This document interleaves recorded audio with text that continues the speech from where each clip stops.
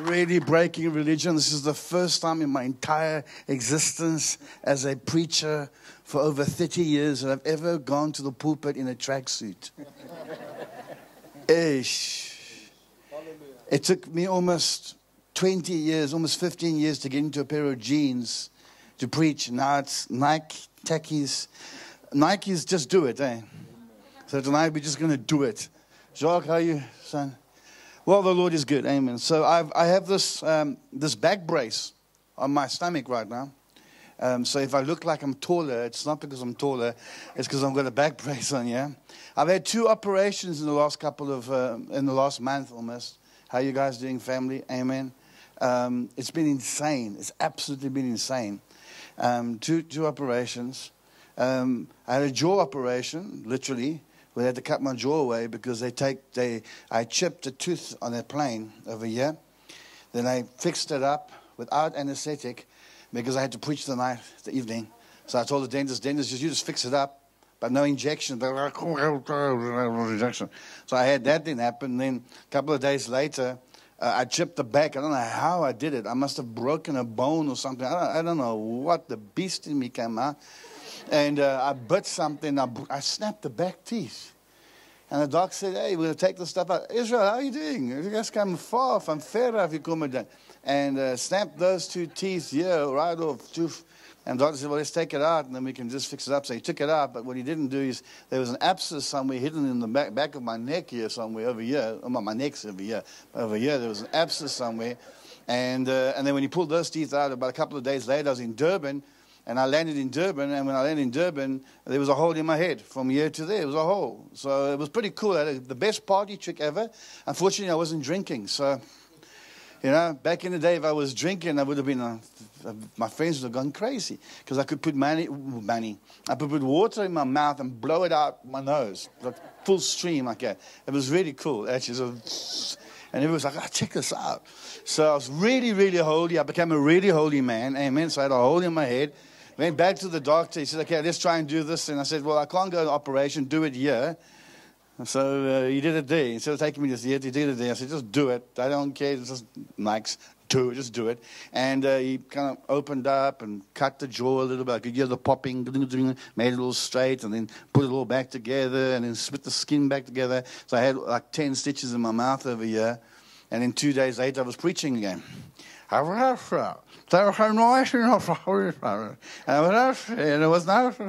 wasn't whiskey or old brown sherry or nothing like that. And so the Lord has been gracious. Amen. And then, of course, I prayed a little bit too much. And so when you pray and you preach and you really push, I popped my hernia over here. Bless the Lord. Glory to Jesus. And this thing just popped out and looked at me and go, this. And so I was in surgery 18 days ago. 18 days ago. I walked out of surgery 4 hours later. I said, I cannot be in this hospital. I got up and they said, you're nuts. You're supposed to stay overnight so we can monitor. I said, it's okay. I'll let the Holy Ghost monitor me. Put my Bible on my stomach. I said, okay, now you here. I'm here. The Word is here and God is here. And 6 days later, I was walking around and now I'm preaching. Hallelujah. Amen. So my insides pretty much feel like it's been lasered. It feels like it's burning because I've got this mesh on the inside. It's pretty cool.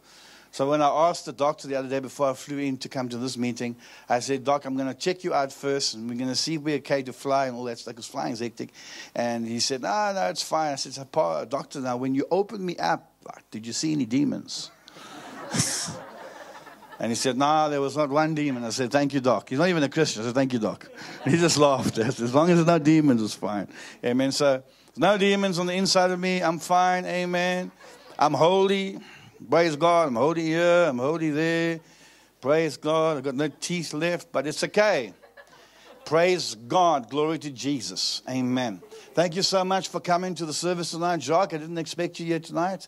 Israel, I didn't expect you tonight. I didn't even expect you guys here tonight. I didn't even expect myself here tonight. Glory to Jesus. Amen. Neither did you. Praise God. Glory to Jesus. I mean, I was like laying on my bed trying to okay, you come the pain, as the pain comes at night. So I'm just like, okay, I'm fine. And then, of course, my brother here says, hey, Pastor Andre Prophet, how are you doing? I'm like, oh, you come down. So, here we are. So, Pastor, thank you so much.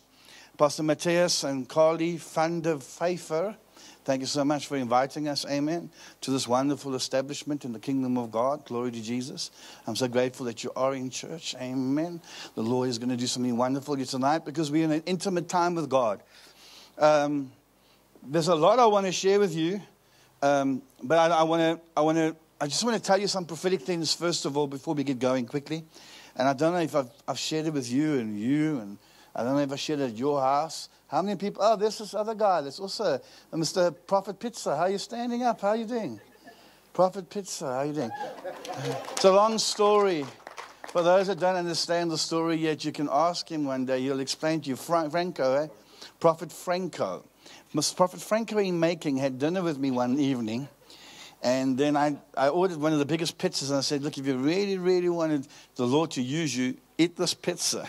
Is that right? Is that what I said? And I said, and each pizza, what did I say? It was weird, eh? Oh, wait. This is Chomotso. Come here. This is Chomotso. You all know him as Piet van der Merwe. Now, that's his other name, the name we gave him in Witbank. Piet van Wyk. Was it? Piet van Wyk. Greet the people. Ek groet almal in die naam van die Here. So for you guys that think there's no hope in this country, yeah, there's hope. There's a lot of hope. Amen. Praise God. We just put that Afrikaans spirit. Amen. He's the weirdest black brother I've ever met in my life. Amen. But I love him to bits. He served me. I shouted at him more than 5 times, 10, 15, 20, maybe 30 times. Because every time you go over a bump, your insides, it shakes with you. So all the stitches that are inside you, you can feel them. They're like getting you back, prophet. It's like, and it's touching you here, but it's kicking you over here, and it's like, so it's hurting here, but And so I almost lost my salvation a couple of times. But I've contained myself. Amen. Praise God. Glory to Jesus. And so Chomotso travels with me. Praise God. He's the weirdest black brother I've ever met.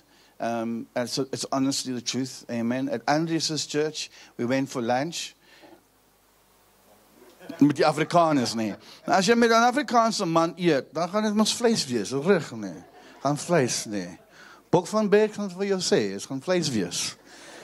So we make our orders and everybody's T-bone steak. You saw T-bone steak. Het was reg, want it's regte ding, nee, want ons almal weet 'n chicken is a vegetable.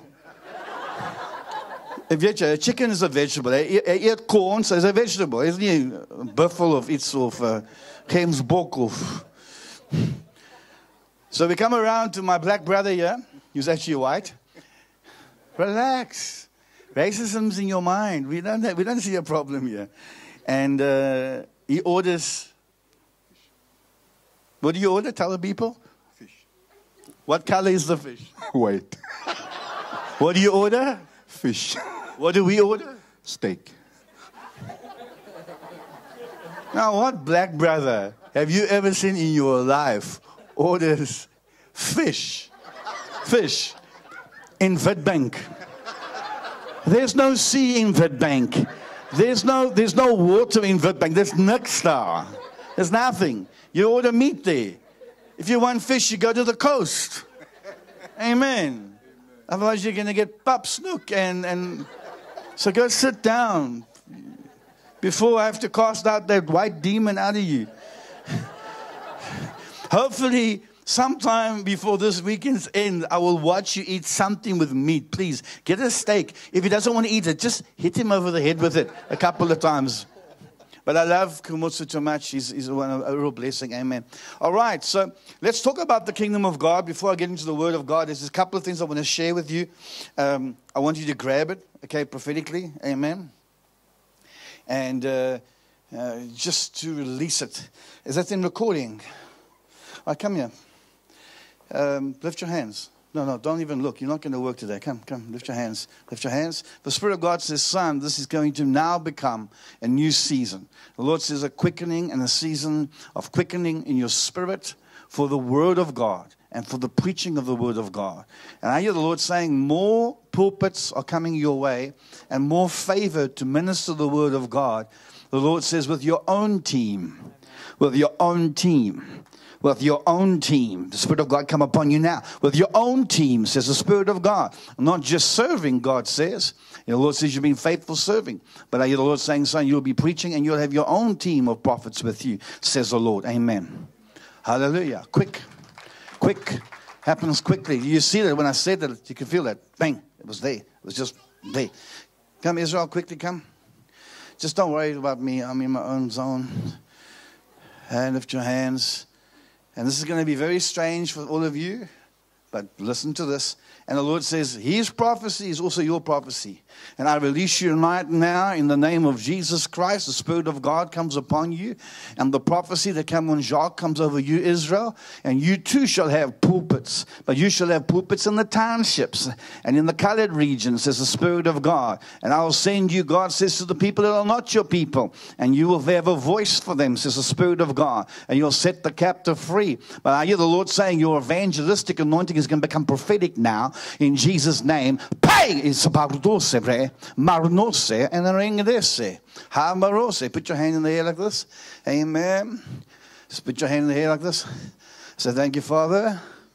I receive new seasons. In Jesus' name, new seasons, new seasons. My brother here with the it's a luminous stop. Luminous stop. Is it luminous? Green, come here. Come over here. Is that your wife? Glad you know it's your wife. Some people don't even know who their wives are. You have a little child, I suppose. That's you definitely need a TV. Come stand over. You want to join him? It's fine. Lift your hands. Amen. Just hold him because I just want to minister to him, but you can get it as well. And the Spirit of God says faithfulness, faithfulness, faithfulness, faithfulness, faithfulness, faithfulness and hunger. Faithfulness and hunger. And the Spirit of God says, what's your name, by the way? You have a name, eh? He has a name. His name is Stephen. Stephen is a good name. Just enjoy Israel. Enjoy the favor. Enjoy the favor, Jacques. Yaakov, that's coming to you. The Lord says, son, I've called you. I've called you to work in the kingdom. I've called you to do the work of the Lord. I've called you to labor as well. And God says, as you labor, you'll carry my burdens as well. And God says, do not worry about this season financially. And the Lord says the enemy has tried to stop your finances to flow the way it's supposed to. But I hear the Lord saying, don't worry, mommy. Don't worry, mommy, and don't worry, daddy. I have a plan. And because I have a plan, I'm going to open a door that no man can shut. And I'm going to show you faith, God says. I'm going to show you a supernatural realm of faith that is going to cause everybody that's mocked you to see my goodness. God says, I'm going to teach your son how to walk on water. And when you walk on water, both you and your wife, when you begin to walk on water, you are not going to sink. The Lord says, I'm going to cause my hand to hold you tight so that you can walk, God says, with strength and with power. You'll see a recovery of the loss in Jesus' name. I prophesy and declare that they shall see a recovery of the loss. Do you understand that? Say yes, Prophet Andre. Okay, and you will see a recovery of the loss, and God says this is only because I have removed certain comfortable things, only for a short period. Are you with me? So that I can teach you faith. Pass the test, get through the process of faith, and then I'm going to give you everything back triple. Everything back triple. Do you hear me? 360-degree triple turnaround. Amen. For both you and your wife. And God says the people that once employed will now get you to give them work.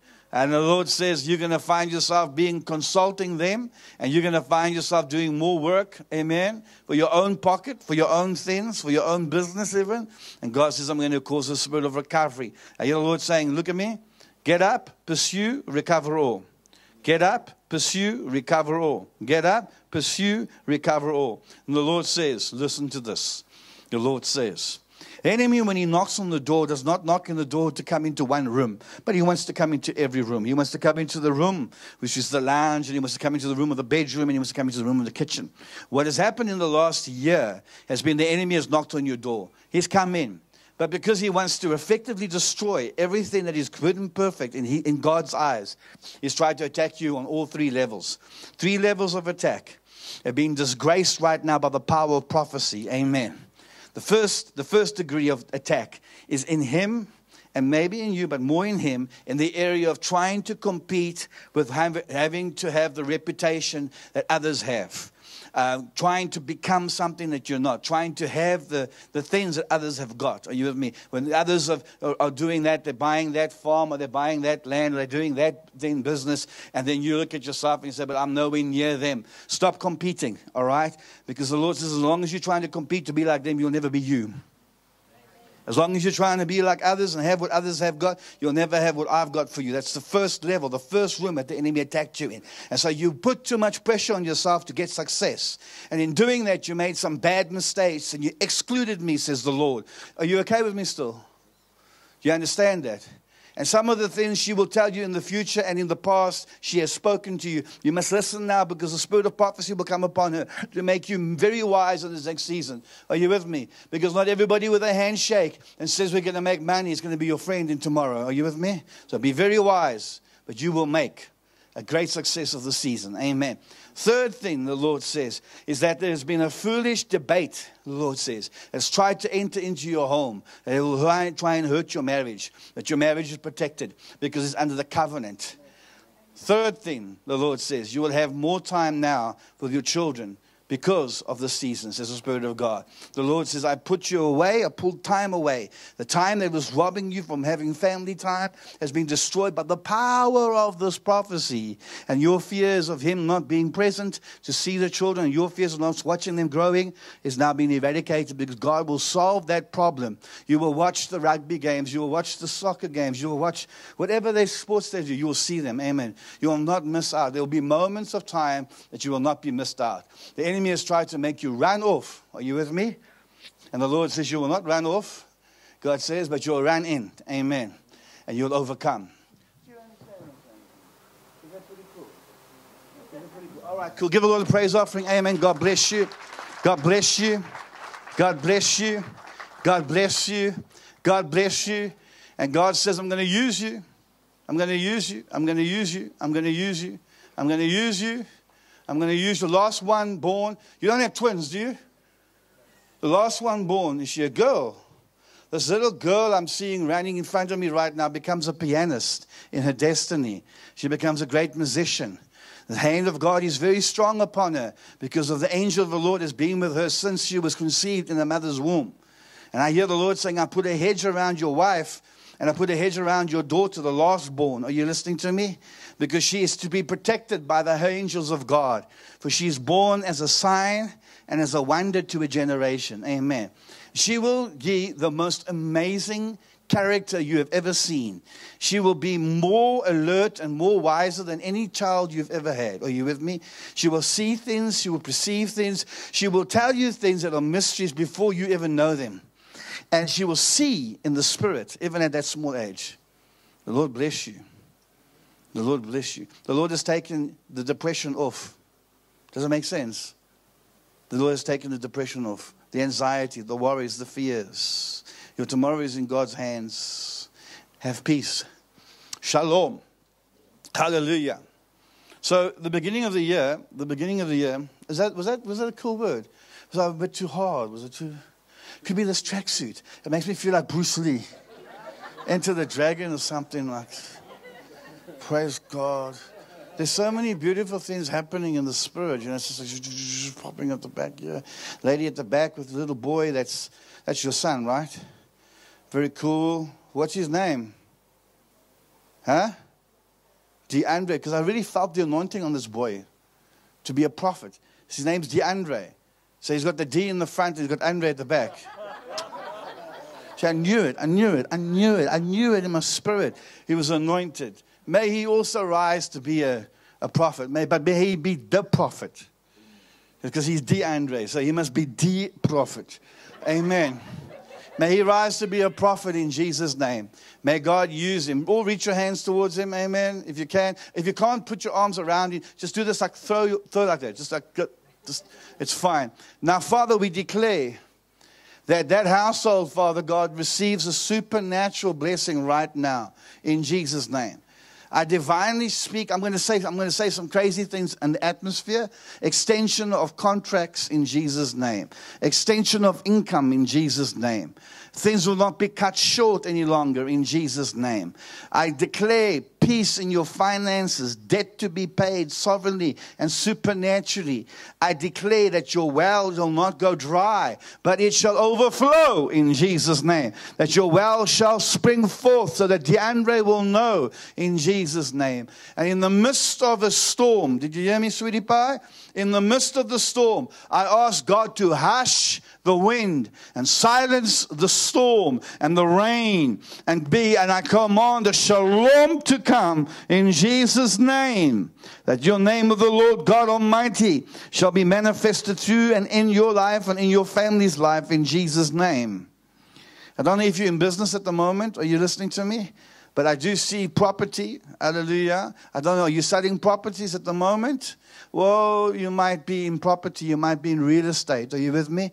There's extra income coming for you. Hallelujah. And there's major developments taking place in the next season in this region. And God's going to help you. Are you not from here? Are you from here? And because you moved here recently. Have you been here a long time? How long have you been in this church for? Is it long? Have you met me before? Where was I? All right, I see property, okay? I see property, I see finances, I see a boost of income. Are you with me? It's almost like God wants to give you are you in business? Because it looks like second business or a second thing. But I don't see you not owning it. Are you with me? Everything that you must do now is owning. Second business type of thing, owning, kind of like carry the weight of this other thing. Okay. Is that okay? Is that right? All that cool? Yeah, I think it's cool. You don't even know why you're laughing. You're just laughing because everybody's laughing. Praise God. Glory to Jesus. Amen. So the year started off pretty strange for those who are in the prophetic circles. Amen. The year started off strange in that God said this to me. He said to me that we're coming into a new season. I'm going to share it even if it's crazy. But I'm going to share it if I have to repeat myself over and over again because I have to do this. This is why tonight's meeting is different to any other meeting because I have to do it. So I was hoping you guys were not going to be here. I even prayed. I said, Lord, let them not be here so they don't repeat to hear the new, old stuff. And yet this is what happens. So it's very clear that you guys are maybe deaf in the spirit. And God is bringing you back here so that you can hear it the third time or fourth time so that you can actually get it. Or you're with me. And thanks so much for hosting Phil. God bless you guys. Amen. Well, nice guy, isn't he? Cool guy. So the Africans are coming all over the world.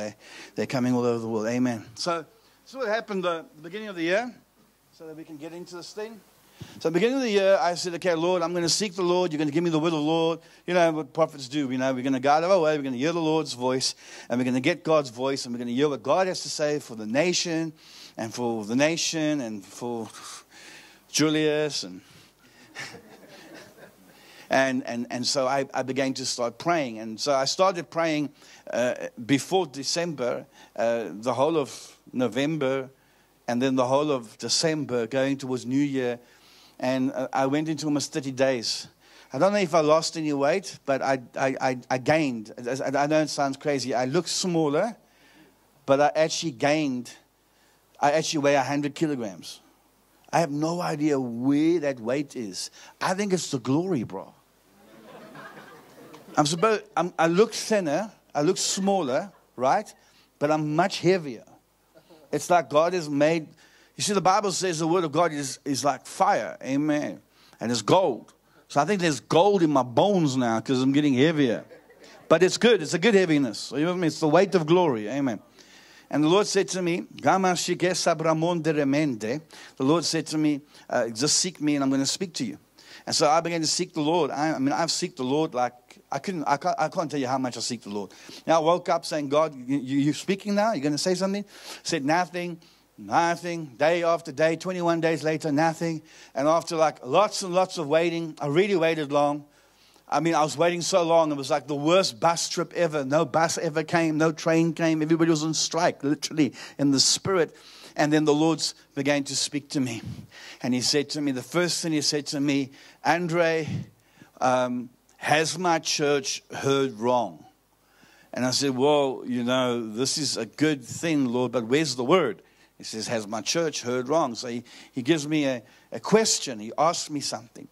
And so I said, Lord, what do you mean? And then he says, well, go to the internet and see what people are calling 2019. Now, let's do that quickly. For a moment in time, have you ever gone on Facebook to see what everybody said 2019 would be? Some say it's the year of breakthrough. Some say it's the year of open doors. What have you heard? The year of love, the year of hope, the year of, what have you heard? Everybody heard. Am I right? So it's like this church is so schizophrenic right now. Are you with me? That this church is believing this. This church is, what is it you? What did you guys hear? The year of the basket. You see. See, it's completely, it's like, it's the year of the basket. Well, actually, yeah, it looks like the year of the bakery. And everybody's got something else. And so I spent a whole year, I spent a whole day praying to God. And I said, God, what's going on here? Have we missed it? Have we missed it? Last year we knew it was something else. And so, you know, sword, the year of the sword, and the year of the breakthrough. And now this year everybody's got something else. And then the Lord began to speak to me. And he said to me, son, everybody's right. Now at this point as a prophet, it gets bad. Are you with me? God comes to you first and says to me, hey, is everybody missing it? Is everybody in my church wrong? Because everybody's got to go and have a look and see what they're saying this year is. And then I go and I study it. I see, it's right. I never saw it. Everybody's got something to say. They've got a basket here in this church. And what is your church saying? It's a year of open heavens on that side and the open basket on this side. I'm so glad it's not the year of the bastard or something. But thank God, it's the year of the basket. It's better than the year of the bastard. Thank you, Jesus. But you know, Afrikaans interpretation into that. What is the Afrikaans word for basket, by the way? Monkey? Oh, yeah. That's just even worse. It's the year of the monkey. And the guy comes out and he says, yo. It's the year of the friend. Come here, Mikey. And if you're in clicks, hey, Kamutsu, if you're in clicks, and you say, hey, Mikey, here, Mikey, the guy's going to think he's calling you a monkey. That actually happened, and only in South Africa. Did you guys see that? It happened, yeah. Can you believe it? Clicks. Racial fight. The woman asked for a Mikey. The other woman clapped her because she thought she was asking for a monkey. Only in South Africa can you have such a perversion of words. But anyway, the point is that God spoke to me and he said to me, Andre, they're all right. And I'm like, what do you mean they're all right? He says, son, because I want you to go and prophesy that there's one word I'm giving the earth in the next 3 years. It's going to be 3 years of this. And I said, okay, this is cool. I'm hearing now. This is like, I'm hearing now. He says, this is going to be 3 years of I am. 3 years of I am. I said, God, explain to me. He says, in the next 3 years in South Africa, I am going to be I am. I am whatever you need me to be, I am. And so everybody's right. For the first time, everybody's actually right. It's not confusion. The church is actually not in confusion. We're actually in the greatest unity of the Spirit. We've never been so unified in our lives before, and we don't even know it, because God knew we could not be unified. We could not be unified by our ideas. We could not be unified by our own personal prophetic purposes. But we can be unified by I am. Only I am can come to 50 people who all have a different idea about who he is in this year, and then come in and say, you're all right. Because I am your breakthrough. I am your basket. I am your flower. I am your open door. I am the way. I am the miracle. I am the supernatural. Whatever you want me to be, I am. I am. That's why Jehovah has more than one name. He's Jehovah Nissi, Jehovah Shammah, Jehovah Niski. Are you with me? Rapha. He's Jehovah. All these things, because he knows that we have specific needs, and each dimension has a specific need. Hallelujah. And so this supernatural realm come in. Amen. And then the Lord said to me, in the next 3 years, I will have to do something. And I really believe it. I believe it now. I believe it now more than ever now, that something unique is happening. It's going to be a unique election. Because it's going to do two things. Only two things it's going to do. It's either going to show us, the church, how messed up we really are, or it's going to show us how great we are. And if we don't do the dent this year, this year, it'll give the party that be another 4 years, am I right? To show how messed up they really are. And that could actually be quite glorious. The chaos could be glorious. The mess could be glorious. There has to be some pain before a child can be born, eh? And maybe we remnant leftover South Africans, praise God. I always do this. Where's Komotso? I need to say this again. You see, this is what I enjoy about Jesus. I did this in Witbank, and I'm going to do it here just for the fun of it. So one more time, you and your brother at the back there, I want to ask the question, just for the fun. So how does it really feel being a minority? Very bad. Did you hear that? Did you hear that? I said, how does it feel being a minority? Very bad. He says, very bad. Well, that's how we whiteys feel. Okay, shop. Okay, tell your brothers how it feels. Only 2 black brothers. Majority of it. Feel how we feel. When we walk into Soweto, how we feel. Smile, enjoy it. We're here. That's it. So you might as well laugh at we might as well laugh at it. Amen. Because it's going to be glorious when God brings it through. Musi, what's his name? Musi, Masimena, Musi, Mani. Say it. Because we whiteys, we know Piet van Wyk. We don't know. Musi, my money. Yeah, my money, I thought so. Musi, my money. Mr. Musi, my money, I think you must change your name, my boy. Mr. Musi, my money. And the other guy that runs the ACDC. It's not Avia Beer, I know that. Kenneth Mishwe. These 2 guys. Yeah. DA. You guys are weird. You want to kill children in the womb still. You're not so cool about, homeschooling and that kind of stuff. You got problems, DA. Let's be real. You got problems. But we must pray for you. And we pray for Kenneth. I don't know about the EFF. I'm not too sure. I don't have a real strong pull to pray, for them too much. But I do see, for the first time, a large light coming. Because if the DA do get somewhere, and the ACDP do get a little bit more votes, we might have a little bit of, let's say, a little bit of a push to start pushing some righteous things into the country. Are you with me? So there is hope. If we all vote right, you'll help the country. Now, I saw Musi preaching in Planet Shakers. How many saw that? Yeah, I saw Musi preaching in Planet Shakers. Can you believe it? Planet Shakers. And he's preaching in Australia, and he's preaching in Planet Shakers. And he's talking about giving. And he's talking about how we can actually save a whole nation. And I thought, check that guy. He's going to be the president. Not now, but he's going to be the president. He's going to be the president of South Africa, whether we like it or not. That guy's going to be the president.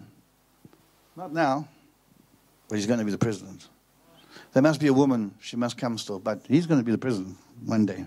He's still young. See, God's girding him up, very young. Training him up, very young. And he preaches a good word. Planet Shakers, out of all the places in the world. That's a whole youth movement, man. We know it's going to happen. There's lights all over the place.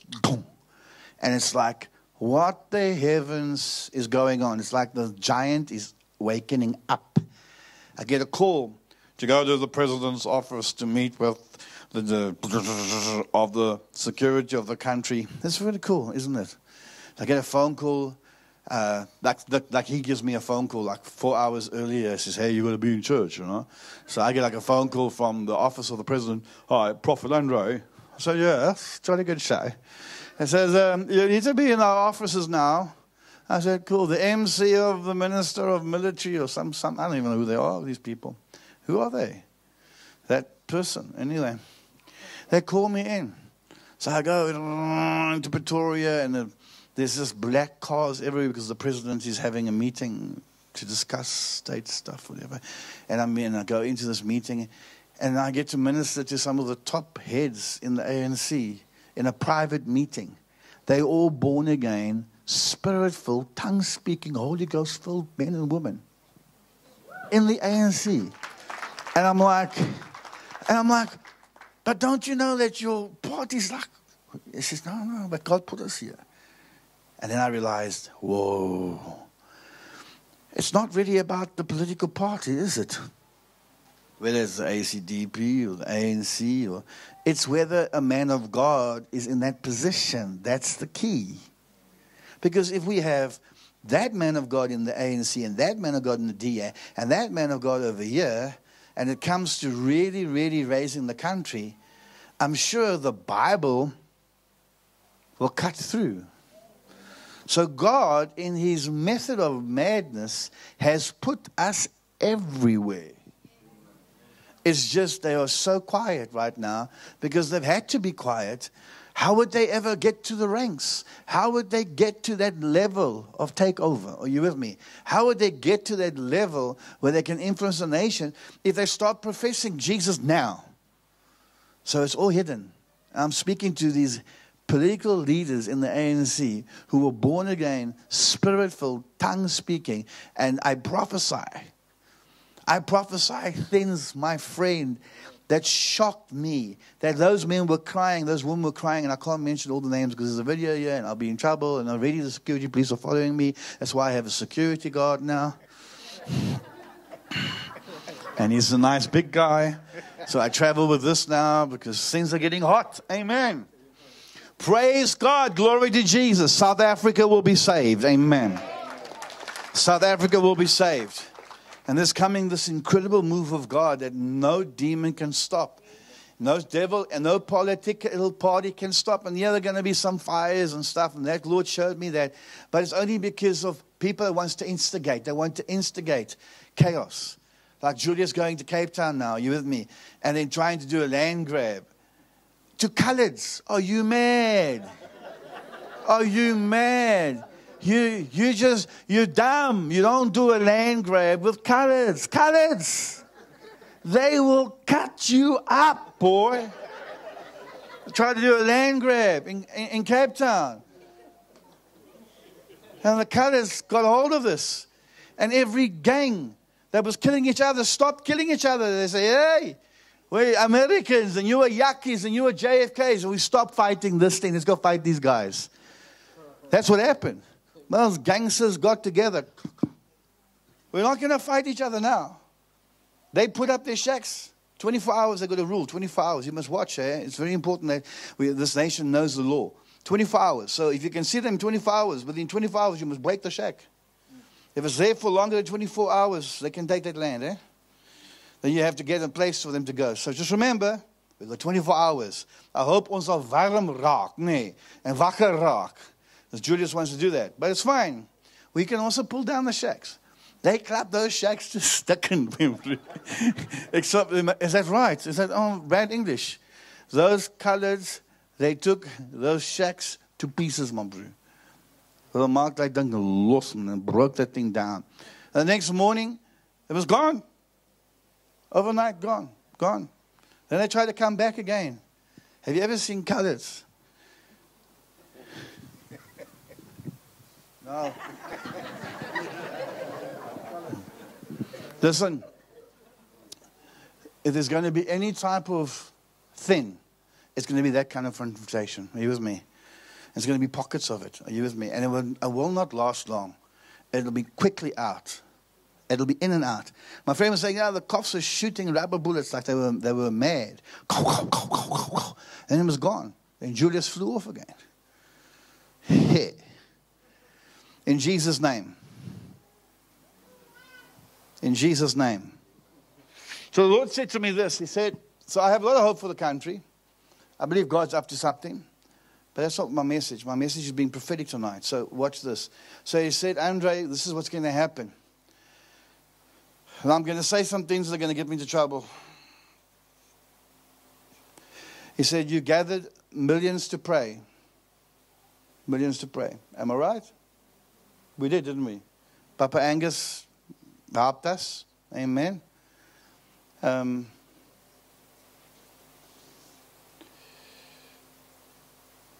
We need a black leader to stand with Papa Angus. Desperately. A guy like Musa Sono is the guy that I'm praying for. That would connect big time with Papa Angus. I'm trusting God for that. Unfortunately, the last time when Angus went to Soweto, it wasn't so cool. Yeah, 20,000. Because Soweto will follow the leaders. You understand? But it's going to happen. It's going to happen. We just have to pray harder now. We prayed, and we saw rain in Cape Town, which was cool. Amen. God did it for us. And we prayed in Pretoria, and turnout wasn't as great as Bloemfontein. But that's the reason. I mean, Pretoria, if you're with me, Bloemfontein was great. It's the center of the nation. And he told me, you've done all this. He said, you've done your bit. Now I'm going to do my bit. And this is what God said. He said this. I'm going to bring an act of God. A supernatural act of God is coming. An act of God is something that is so radical, it is without the means of man. An act of God could be dangerous as well, because it could be a fire. An act of God could be an earthquake. An act of God could be a storm. An act of God could be a death of someone. An act of God could be something that is beyond man's ability. Moses was to carry an act of God into Egypt. Now, if you read your Bible, you're going to see it's very unique, actually. It's not my message, but I want to show you what's going to happen. And for the first time in my life, I feel like a weird prophet, but it's cool.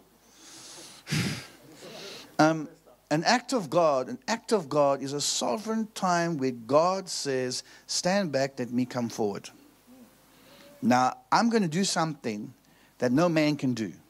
Because you've prayed, you can do that. Say amen. You've worshipped, you can do that. Say amen. You've fasted. Say amen. That's all that you can do. But after you have done all you can do, and there's no change, then you need to know I'm coming. And God told me I am has come. He's here right now. He's here right now in this nation. When Neville phoned me up at 1 o'clock in the morning saying to me, do you have a word? I said, I have a word, but I can't give it. I still have the word. It's in my car right now. It's almost 32 pages. I've got 18 pages of it. I can't give it. It's too violent. Because it's an act of God. We are going to see things that God is going to do that is beyond even our mind. Our mind cannot articulate it. Our mind will not be able to understand it. We will think we're in Armageddon. But we have to stand back and let God be God. And He's going to do it. And when He sweeps through the nation, when He's left, holiness is going to prevail. God is going to prevail. And that ancient revival that has been prophesied to for years and years and years is suddenly going to just manifest. And we'll see it. We'll actually behold it. So now, while we're busy doing this, I'm going to do this. That was very deep and rare. That was very hard to do. And so the Lord said to me this. He said, that's about the longest I've stood for a long time. Give a Lord a praise offering for that. Amen. And we're all good. So I said we're going to have supernatural act of God. Say an act of God is not when God moves and does something that no human can do. Act of God is when there's a healing. An act of God is when blind eyes open. An act of God is when a president surrenders to Jesus. An act of God is when a president who's backslidden, who was Kenneth Mishu's leader in university for the CU, Christian Union. Did you know that?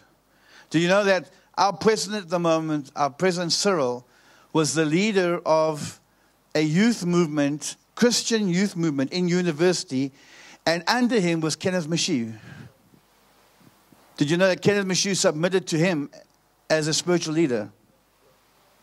Oh, and God is married to the backslider. And the Spirit of God is still there somewhere, even if it's just a dot. We just need to touch more. Pow!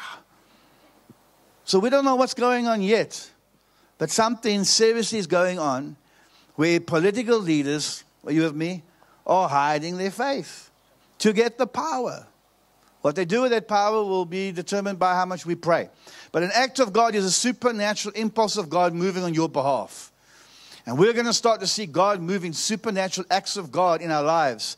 It's going to be insane because it's going to be nothing we're doing. We're going to supernaturally get careers. I'm getting guys that are Afrikaners getting tenders right now. It's insane. And it's like one guy just got awarded a tender. That's ridiculous. I asked him, how did you get the tender? He says, I have no idea. I said, but you're the wrong color. You're the wrong color skin. Don't worry. Kamutsu's okay with this. He understands that. Are you with me? That some of us are sprayed the wrong way. It doesn't matter. But the bottom line is, these guys are getting tenders, getting called back into projects that stopped 7 years ago, 8 years ago. Isn't it amazing? Something's up, man. There's an act of God, a supernatural act of God. Those that have faith in the season are going to start to see God because you've run out of ideas, haven't you? You've run out of ideas. You've run out of concepts. You can't pray anymore. You can't fast anymore. You can't tithe anymore. You're tithing as best you can. You can't give anymore. You're giving everything. Now, God is coming. I prophesy this and you're going to see it. Because after 400, it's okay. Just throw things there. Just throw things. Witbank is used to throwing stuff. Listen, our condition is 20 years old, 24 years old. Is it 23 years old? How old? 20 what? 20 years. 20 something, whatever. We don't even know how much we've been in bondage. How long have we been in bondage for? 25 years. Our condition is 25 years. Israel's was 430 years. Israel's condition was 430 years where they were enslaved by a wrong government called Pharaoh. And when the cry of the Egyptian, when the cry of the Hebrews became so loud, God decided to get someone in the government. You better get a revelation. God decided to get someone in the government of the day and bring him out so he could change the nation. Did you get it? Moses was a prince in the camp of Pharaoh. Otherwise, he was in the political party of Pharaoh. Is that deep? Then God allowed him to catch a wake up in that political power when he was on the height of his power.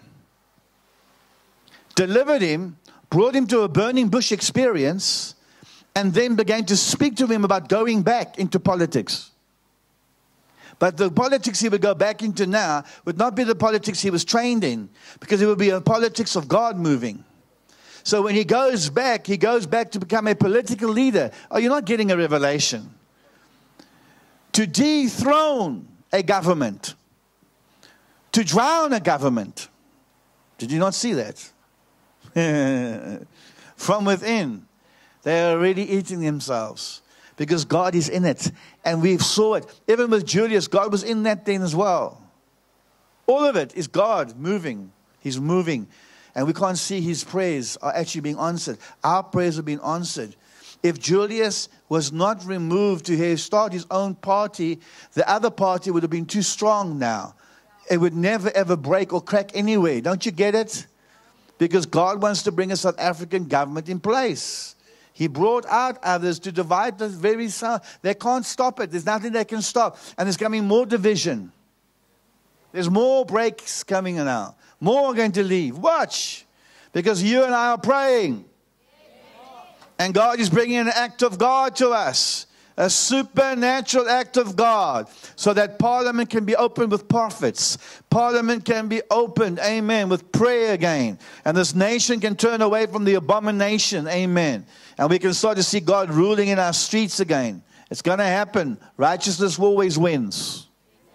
I read the book. So an act of God is coming, Matthias. An act of God is coming.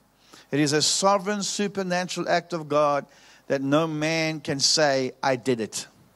No man is going to stand up and say, our prayer meeting made this thing happen. Because we will all be struck with dumbness. Are you with me? And we will be shocked to see how God did it. And it's going to be such a twist. It's going to be like one of those movies you're watching, where you think you know what's going to happen at the end, and then at the end, it just twists. And it's like, what the heavens? I never saw that coming. South Africa is going to turn around and say, I never saw that coming. We didn't see it coming. Not like that. And watch it's coming. It's going to rain in this nation. Because the whole of Africa's revival is determined by what happens in the Western Cape. It's determined by the fire that is lit in the Cape Province that will begin to blow itself all the way through the rest of the continent. That thing has been delayed for how long? We've heard the first prophecies in 78, 79, in the 80s. Bill Hammond in 88 prophesied it. You know how many years ago that is? Amen. How many prophecies have we received that from the Cape, from the point of Africa, from the tip of Africa, would come forth a revival? Do you think all those prophets are wrong? Do you think Cindy Jacobs is wrong? Do you think all the prophets that ever prophesied these things is wrong? They're not wrong because God cannot lie. We've been repeating it over and over and over and over and over that the greatest revival the world has ever seen is on our doorstep. It might not see it in this election, but we're going to see it soon. America just saw it. I mean, America never thought that a godly man would stand up. You know, Prophet Jeff is a friend of mine in the States. He was called in with 300 prophets secretly to Donald Trump. Donald Trump just surrounded himself with 300 prophets of America. He said, you hold my back now. Oh, there's a war going on. There's a war going on. Are you with me? People are going mad. Are you with me? Democrats are going crazy. They want abortion. They want to kill children. Are you with me? And Donald's standing up and saying, no, we don't want to do that anymore. Something's happening in the earth. Sheep nation, goat nations. There's a war going on in the spirit. And we're going to trust God that Israel, amen, will find peace with South Africa. Amen. And that this nation will turn its heart back to Israel. Things are going to change. There's a radical shift. And so I said, okay, God, good. We're going to have an act of God. Very cool. Love it. It's great. How many people love it? Amen. Love it. I said, okay, Lord, now show me how it's going to work. He says, okay, cool. He began to speak to me. Then he reminded me of a prophecy that I spoke about California in September, I said, California, you will burn. Oh, California, my prophecy goes, oh, California, you shall burn.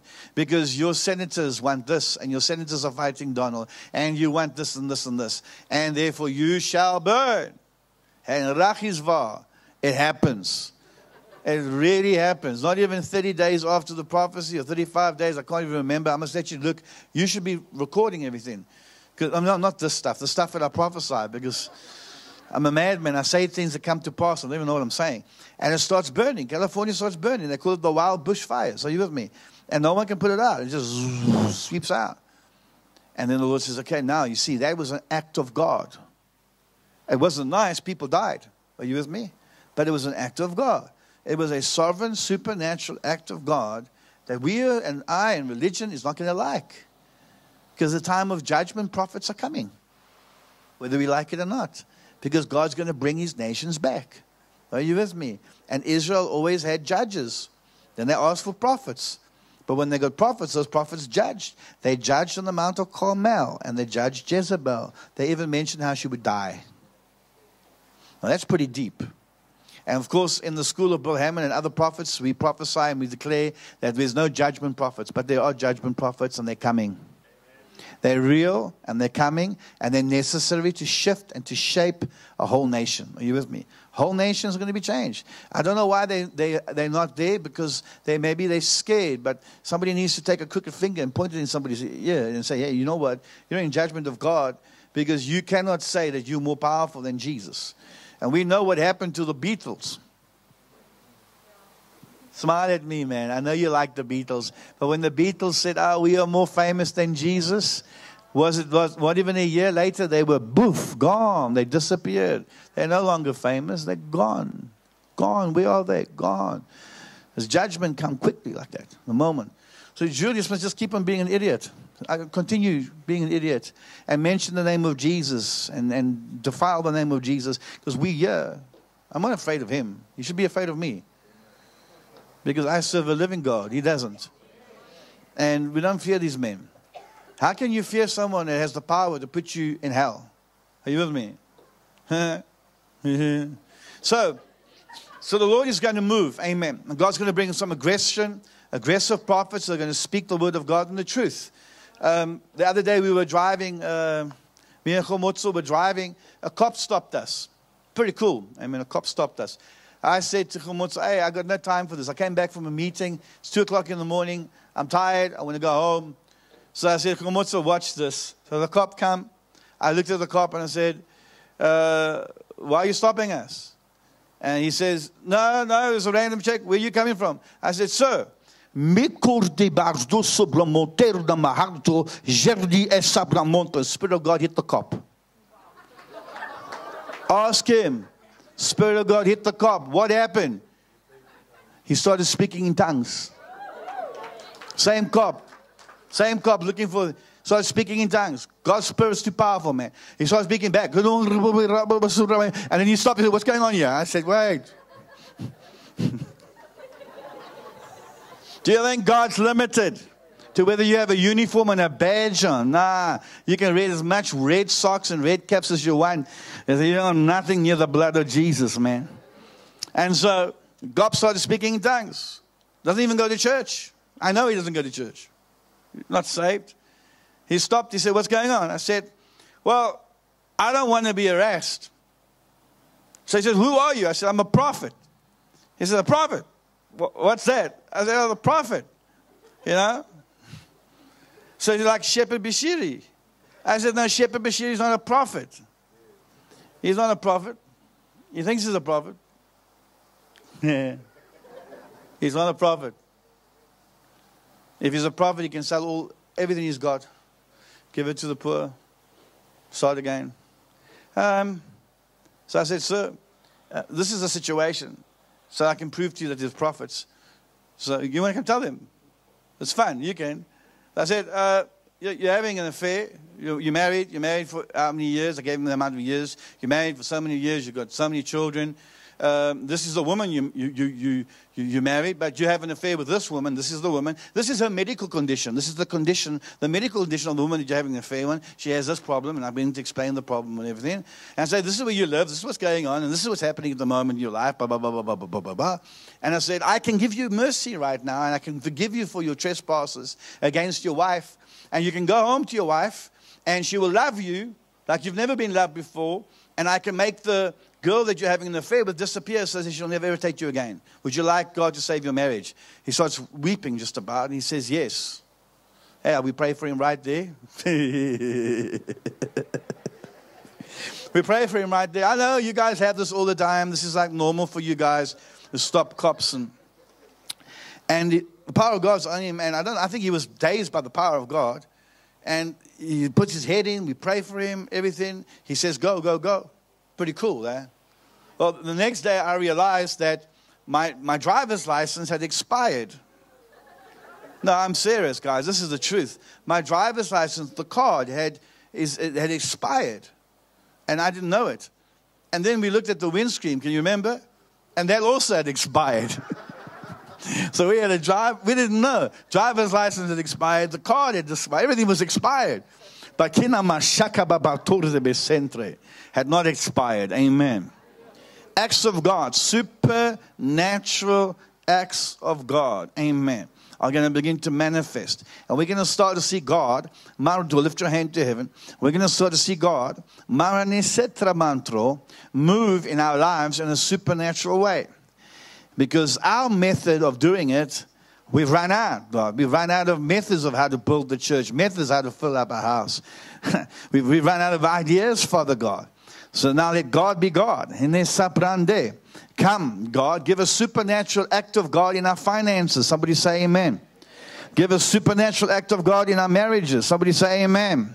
Give a supernatural act of God in our education of our children. Yeah. Give a supernatural act of God. Come, let it come. Let it come, Lord. We accept it, Lord. Even though it might be that the fish die in the Nile or flies come or whatever, Lord. Let it be, Lord. Whatever it is, let it be in Jesus' name. Now, listen to this. So, you can take your hands down now. It's fine. You kind of grabbed it now. You've got it. So, it gets down to New Year's. And the Lord says, now I'm going to show you an act of God. I said, hey, yes, it's cool. I'm going to see an act of God. Cool. So he says to me, this is now on a hot day. It's a hot day. It's a day before New Year's in Johannesburg. I'm in Johannesburg. I think I'm in Johannesburg. I'm in Johannesburg, yeah. And he says, now I want you to go outside. And the Lord says to me, do you know I can stop people from drinking and partying? I said, God, what are you talking about? He says, I'm going to show you an act of God because I want you to believe me, that there are acts of God coming. I said, okay, cool. He says, I will stop people from drinking tomorrow. I said, but God, it's New Year's. Everybody can drink. Are you with me? Yo. It's a nice day until 4 o'clock, 5 o'clock, 6 o'clock. Here by 7 o'clock, clouds start coming into Johannesburg. How many were in Johannesburg during New Year's? You know what I'm talking about. I mean, it's heavy, heavy clouds start peeling over. I'm watching this thing, man, unfolding. Here at 11 o'clock, 1 hour before New Year's, it gets like a storm in Johannesburg. I mean, it's hectic. It's windy. It's like Cape Town wind. It's storming. There's lightning. The rain is coming down. It's like buckets of rain coming down. Yeah, 11:59. There is no people shouting. No one's outside in the street. And no one's drinking with open air parties. Because there's no open air parties. Everybody's stuck in their homes. No one's driving around because it's been storming. And I hear God saying, an act of God. And I'm convinced that God, you can do this thing. You can actually do, are you inspired? You can actually do this thing, God. You can actually stop everybody from celebrating outside because it is raining. And no one celebrated. And then the Lord said to me the second thing, he said to me, after that, now I'm praying. Now I'm really praying. Now I feel like a prophet. Are you with me? Hallelujah. Hallelujah. Then the Lord said to me this. He said, okay, now, Andre, I want you to understand. You must go back and tell the body something. I said, okay, cool. I got this whole, I am. It's cool. I've written that down. I am is coming in. I understand that. And everybody's right. That's good prophecies. Isn't it? Good prophecies for the nation, isn't it? I mean, it's good prophetic words. An act of God is coming where God can sovereignly move in our lives. And we've seen, how many of you have seen some acts of God yet this year? Wave your hands. Oh, you should get me in the beginning of the year. It's much easier than you can get before. You know, but it's okay. And we've seen some acts of God, supernatural God moving. Some of you have seen it, but you haven't manifested it. And then the Lord said to me this. He said, now I'm going to show you something. Bear with me. I'm going to show you something. Because I'm not going to just give you prophecy like I used to. I'm going to let you feel it, see it, experience it. Otherwise, you're not just going to get prophecy. You're going to sense it all around you. I woke up that morning, sick.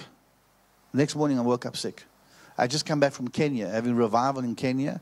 Now I think I got malaria. Brew. Those demon mosquitoes. I'm sweating, man. So I'm scared now. So I find a doctor to go to at 3 o'clock in the morning, 4 o'clock in the afternoon. They check me out. No, I don't have malaria. I'm fine because, I'm hot. But they say they're going to monitor me. They don't think I've got it, whatever. But I'm hot. I'm sweating. Listen to me. It comes to 6 o'clock in the evening. I'm sweating so much that I'm on 39 degrees at the moment. I'm sweating 39 degrees. I'm delusional. I'm delusional. I call my mom. I love my mom. I call my mom. I said, Mom, she was with me during that time. I said, come here. She was visiting my daughter. We were all visiting my daughter in my year. And I said, Mom, you must pray for me. This Portuguese woman must pray. She put towels on me, wet on towels on me. We made a Portuguese soup. We did everything. We prayed. And the Lord said to me, keep praying. I'm going to show you something. Aslan, we pray. And the Lord says, okay, now you've prayed enough. You've seen your miracle. I hear it. 9 o'clock. 7, 8, 9. 3 hours later, boo, I get out of bed. No fever, all gone. I said, God, what is this? He said to me, son, I'm going to show you the prophecy. But I'm not going to show it to you in words from a prophet. I'm going to show you with things happening around you. Some of you must be very careful because God has been speaking to you with things that are happening around you, that you're not seeing it. God is speaking to us in a different form. I'm going to say that again. God is speaking to us in a different form. He's come to us in a different form. And because we are thinking we're being attacked, we're not seeing actually the voice in it. Listen, because a woman has pain when she brings a child, doesn't mean the pain is an attack from Satan. The pain is actually God's miracle starting. It tells the woman it's time to push. If she didn't feel the pain, she wouldn't know when to push. And that baby wouldn't live. Are you getting a revelation here? Some of the pains we've experienced is actually prophecy unfolding. And God is trying to say things. Every sign is pointing to something. It's crazy time. It's like He's not just speaking to us here in the Spirit or in the Word. He's speaking to us through our lives as well. So now I'm healed perfectly. 9 o'clock, I'm healed, man. I'm healed. And I said, Lord, what is this word? He says, tomorrow I hear it. He says to me, tomorrow I will show you the word manifested. You will understand tomorrow. 1 o'clock the next day, I get a phone call from one of my prophets. She's crying. She's saying, please, can you help me? She's in Namibia. I say, what's the problem? Listen to this. She says, my daughter has contracted a fever. I just had the fever. I just prayed from 4 o'clock, are you with me, till 9 o'clock to get rid of the fever in my own body. That was the prophecy. The next day at 1 o'clock, this woman phones me. She's a minister. She's in Namibia. She says, we're desperate. My husband, we don't know what to do. There's no doctors around. It's a holiday. There's no doctors around. The baby's been sick for 3 days, but the fever's got so bad now, it looks like she's about to have a convulsion. We're asking you, prophet, can you please pray? We need you, prophet, to pray because there's no doctors. We can't go anywhere. We're in the middle of nowhere. I called my mom. I said, Mom, come. This is the reason why I had to face what I faced yesterday. Because I studied the Bible from 4 o'clock till that time I was healed on the word fever, how God brings a fever, and how the people in the Bible were healed from fevers. I studied it. I got healing into my bones. We got on our knees and we prayed for that little baby. I said, God gave it to me 3 hours. I tell the lady, 3 hours time, your fever will leave your child.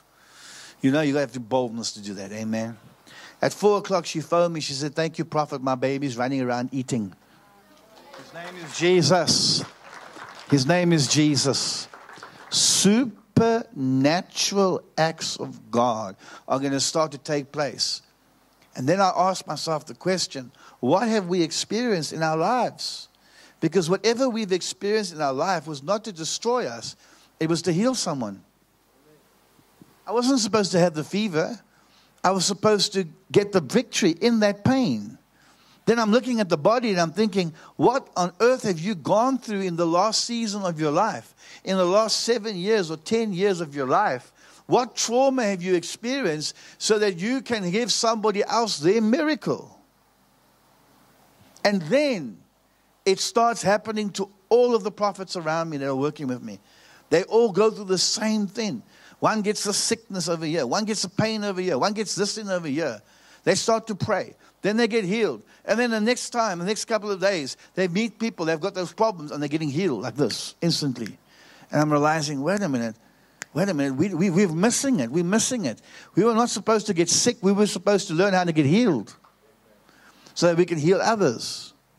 And so these supernatural acts of God start taking place. Like crazy stuff start happening. It's quite a cool evening. I think it's a cool evening. Are you enjoying this evening? It's like supernatural things are happening, man. It's insane.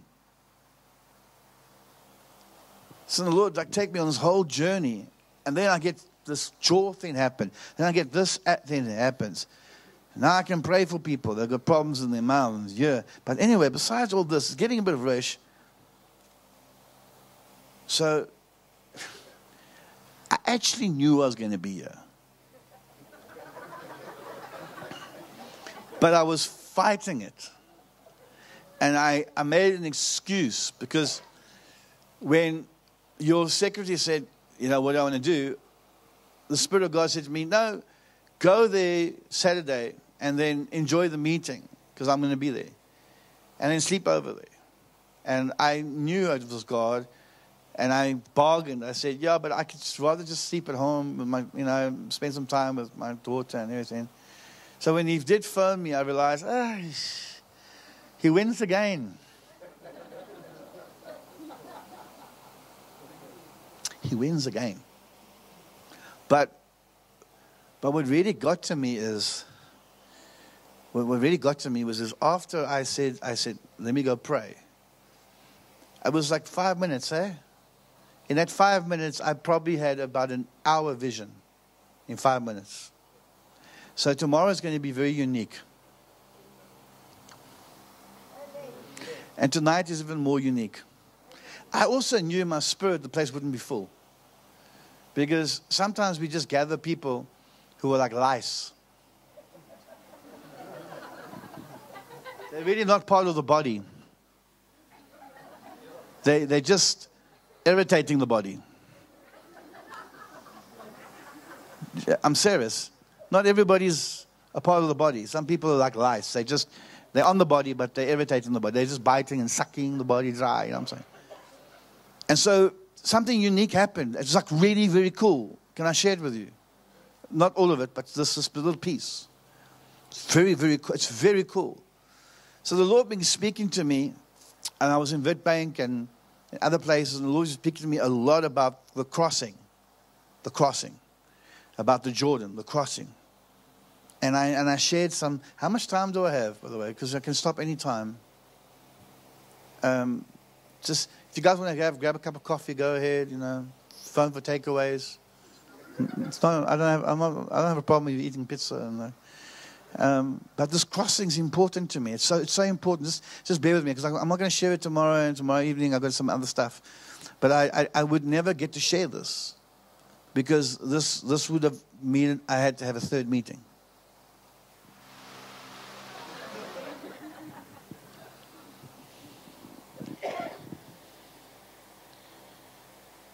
I'm seeing things we have never seen before. Komotso can bear witness with me. Am I right, sir? I'm seeing things that I've never seen before in my entire life. Something shifted. Something radical has shifted. But before you can have a great awakening, you have to have a shifting and you have to have a sifting. You can't have greatness without a shifting and a sifting. God has to sift us, man. So if you find yourself in a remnant of people, relax. It's the best thing that's ever happened to you. Because the mosquitoes, are you with me? They like the body, they're not here. But what's coming is something I've never seen before. And I don't like to boast about miracles because I know I can't do a miracle. But I boast in one thing, and that's my suffering. But I want to tell you something glorious. We're in Kenya. We're in Kenya. Share this miracle. We're in Kenya. And in Kenya, I have a heart for the girls in South Sudan. They're like 11 years old, 12, 13. They get sold for Aurora goats. I don't know what you call them. If you're a farmer, you know what I'm talking about. Those big goats they have in South Sudan with the big horns. Now 2 or 3 goats, and you can get yourself a bride. And there's like 65-year-old guys that are buying these young kids, are you with me, to be wives. And they buy 3 or 4 for them. And that's child racketing. That's child. It's wrong. Are you with me? And we can't have that. And I really want to affect that area.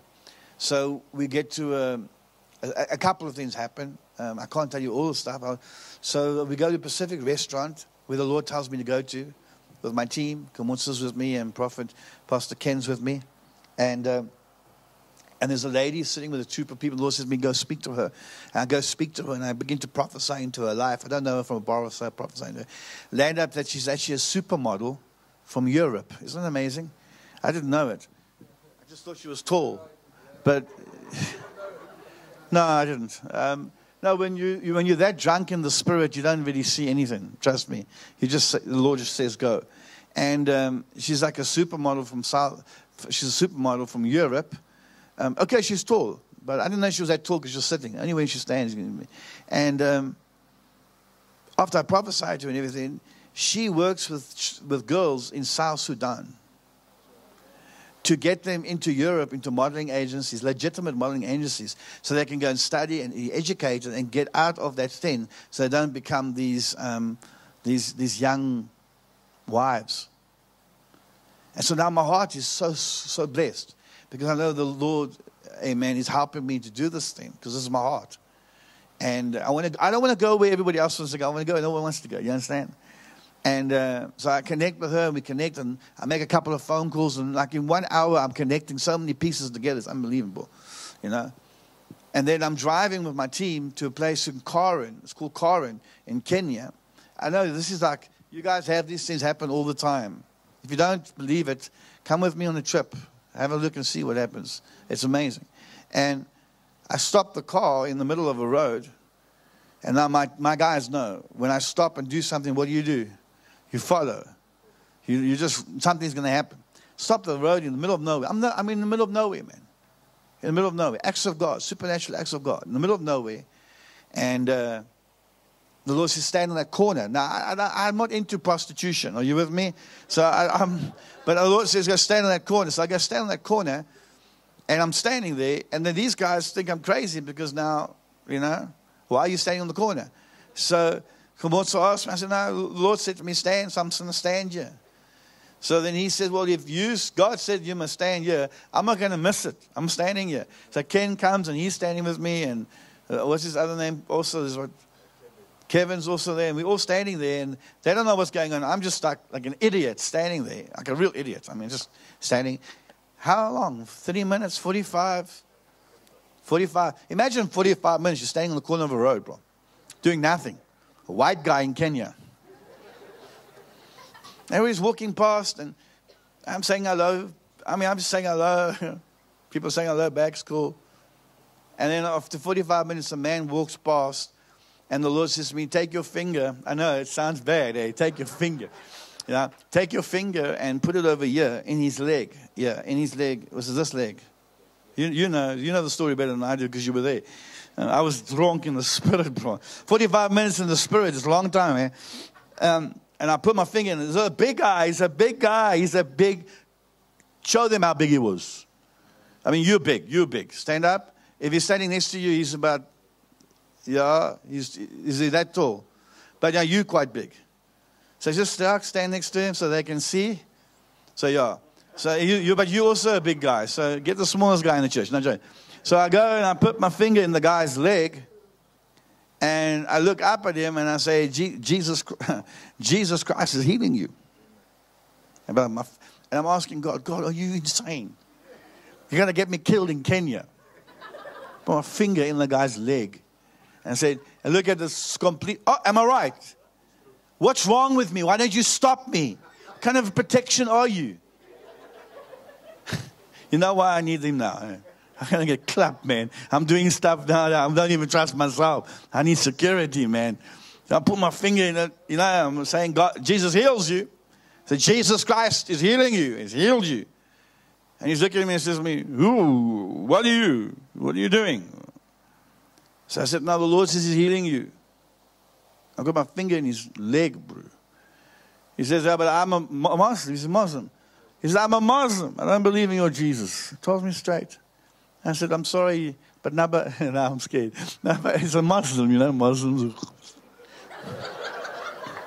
I said, "Naba Isa," that's Jesus. Prophet Isa, Jesus, which is in the Quran, by the way.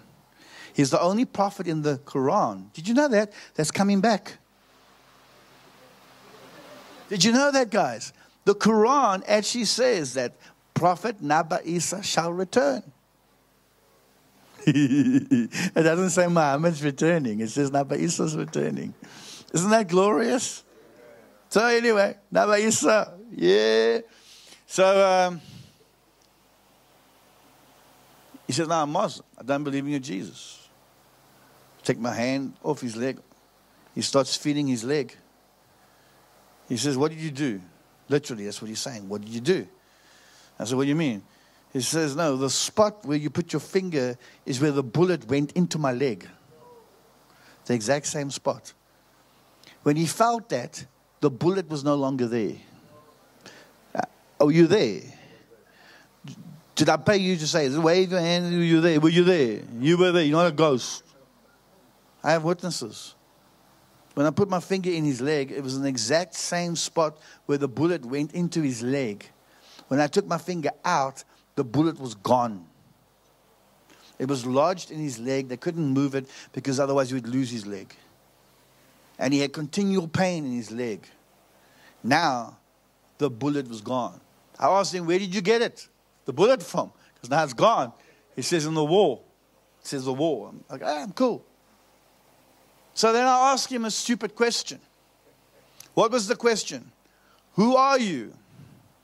Come here. Let's have some fun. So who was he? He's a general in the army. Which army? In Sudan. In South Sudan. He's the right general to the president of South Sudan. Not even 2 hours earlier on, I was prophesying to that lady about South Sudan. I had prayed and said, "Lord, I need to get into South Sudan." God knows why I must be there. Huh? 2 hours later, I'm putting my finger in a man's leg, only to find out he's supernaturally healed by the power of Jesus, who happens to be the right general to the president of South Sudan, in charge of the president of South Sudan's security. Hello. Whose daughter is the Minister of Home Affairs. To who? To the president in South Sudan. In Kenya. Otherwise, she is the ambassador of South Sudan to Kenya. In one shot, I touched the general and I touched the embassy of South Sudan in Kenya. And after that, the same gentleman said, "If you ever come to South Sudan, I will come and personally give you a military convoy wherever you want to go." His name is Jesus. Thank you. Come on, you're going to do better than that. Give Jesus a praise offering.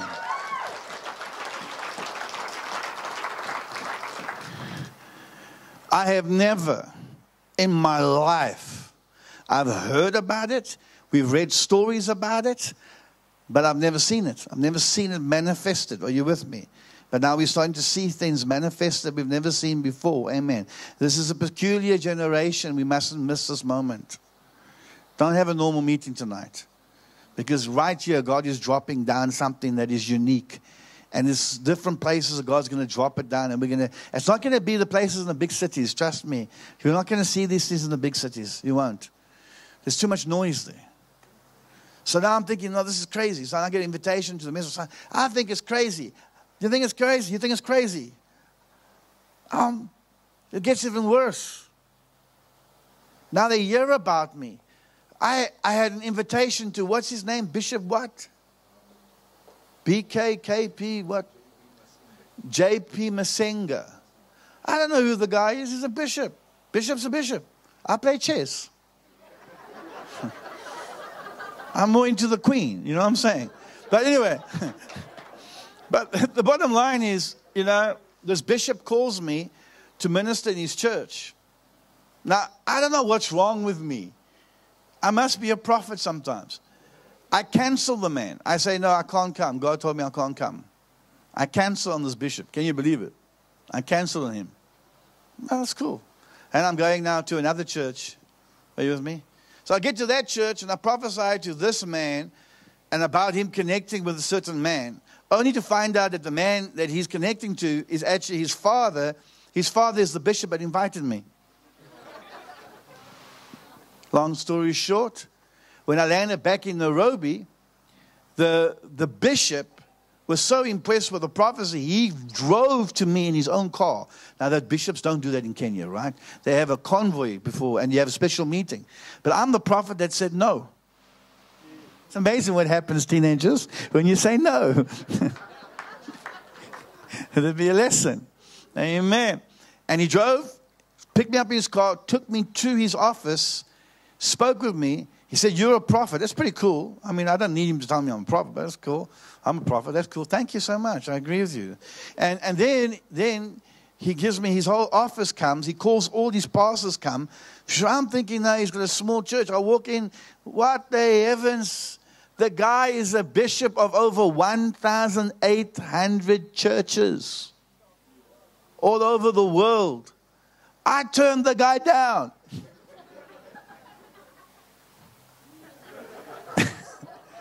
Now listen, I hope you're having fun, but just be real. That's like having an opportunity to do business with like the Achamayans.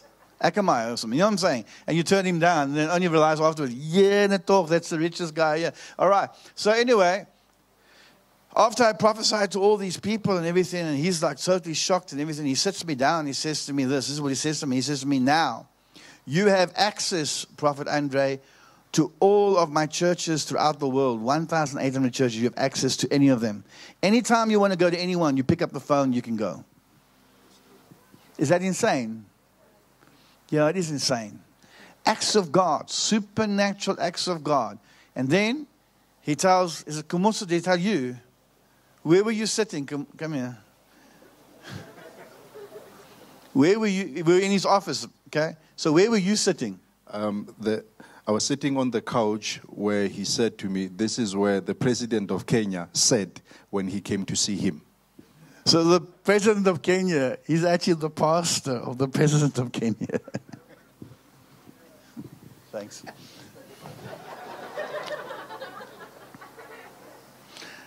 It's okay. You guys have it all the time. So now I have direct access to the president of Kenya. Now, you don't believe me. I have direct access to the president of Kenya. The Lord is graceful. Amen. Direct access to the president of Kenya. Amen. The Lord is good. The Lord is setting us up for nations. Amen. He's setting us up. And we know we can't do business without. Amen. We need to know the nations. Amen. So God is doing something very, very unique. And it's a unique season. Amen. So much I have to share with you. But I have to share this now. Do I have time? What time do you want to get the people home? No, just this is like Acts 29. Are you with me? Like we read the extra chapters in the Bible that haven't been written yet. The things that were never told. Remember, Jesus said, all these things that have never been told. And if I told you about the things, there's too many books.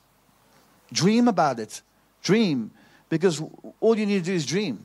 You just need to believe God that something's going to happen in your life.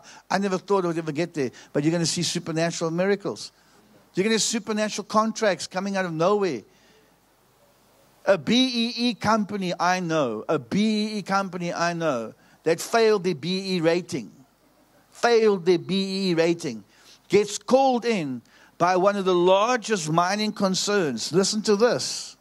To do a specialized job that they know only they can do, only to find out that this brother, this Afrikaans brother, his engineering company, was actually doing the work for a BEE company that was actually putting on over 300% profit on top of his work. That major mine concern says, we don't care about BEE. We're going to give you all the work. And tells the other guy, go away because you over exaggerated the margins. Illegal practice. Hello. Whoever thought that would happen in South Africa? And now it's not happening once. It's happening all over the time. One of my friends who was a top engineer, they got rid of him. They called him in. They said, come back here. We need you to take over this plant, which is sun electricity. Take it over and run it. They gave him a 3-month contract. We prayed. That 3-month contract has become a 3-year contract. His name is Jesus. Don't you ever think that God cannot move. If He can take a piece of lead out of a man's foot, He can open up contracts for us like you've never seen before. You've not seen nothing yet. Watch your God move on your behalf. Watch your God move on your behalf. It's supernatural. It's sovereign. Amen. So this thing I wanted to talk to you about. It's like the biggest thing ever, like in the history. And last time I spoke to you about it, I didn't have all the pieces. Remember I spoke about the Joshua generation thing? Can you remember? Anybody remember this? How many people remember? Wave your hands. But what I didn't see was, I can't really jump. There's no stairs here. So come help me. Superman. That wasn't bad. So what I didn't understand was, actually, this thing's bigger than us. Because what this thing actually means is it's insane. Just in a nutshell. Okay, then we can go home. No, we can't go home. Then I can release whatever needs to go home. And then I can pray for whoever needs to be prayed for. Because there are prophets here. We can work. Why not? What's the worst thing that can happen? But this thing is so big. I know I'm sounding like a deranged, weird guy, but it's not my fault. It's not like I have tattoos on my arms. Today, I put my head down, prayed, and then, it's like it's in the spirit. You see so much, and I saw so much. And the Lord said to me specifically, just do this and do this and do this and do this. And He put it all together for me. And it's like crazy. It's crazy. It's crazy. It's crazy. I never thought I would live this long to actually see the beginning of it. And now I realize we're in the beginning of it. This is like the beginning of the greatest move the world will ever know. We're here. And it's not tribulation, trust me. It's a glorious moment in the history of the earth. And we're actually here. We're on its doorstep. It's like we're the first to see it. But I need to understand some things. And so it all starts with the generation that thought they had it. The generation that thought they had it.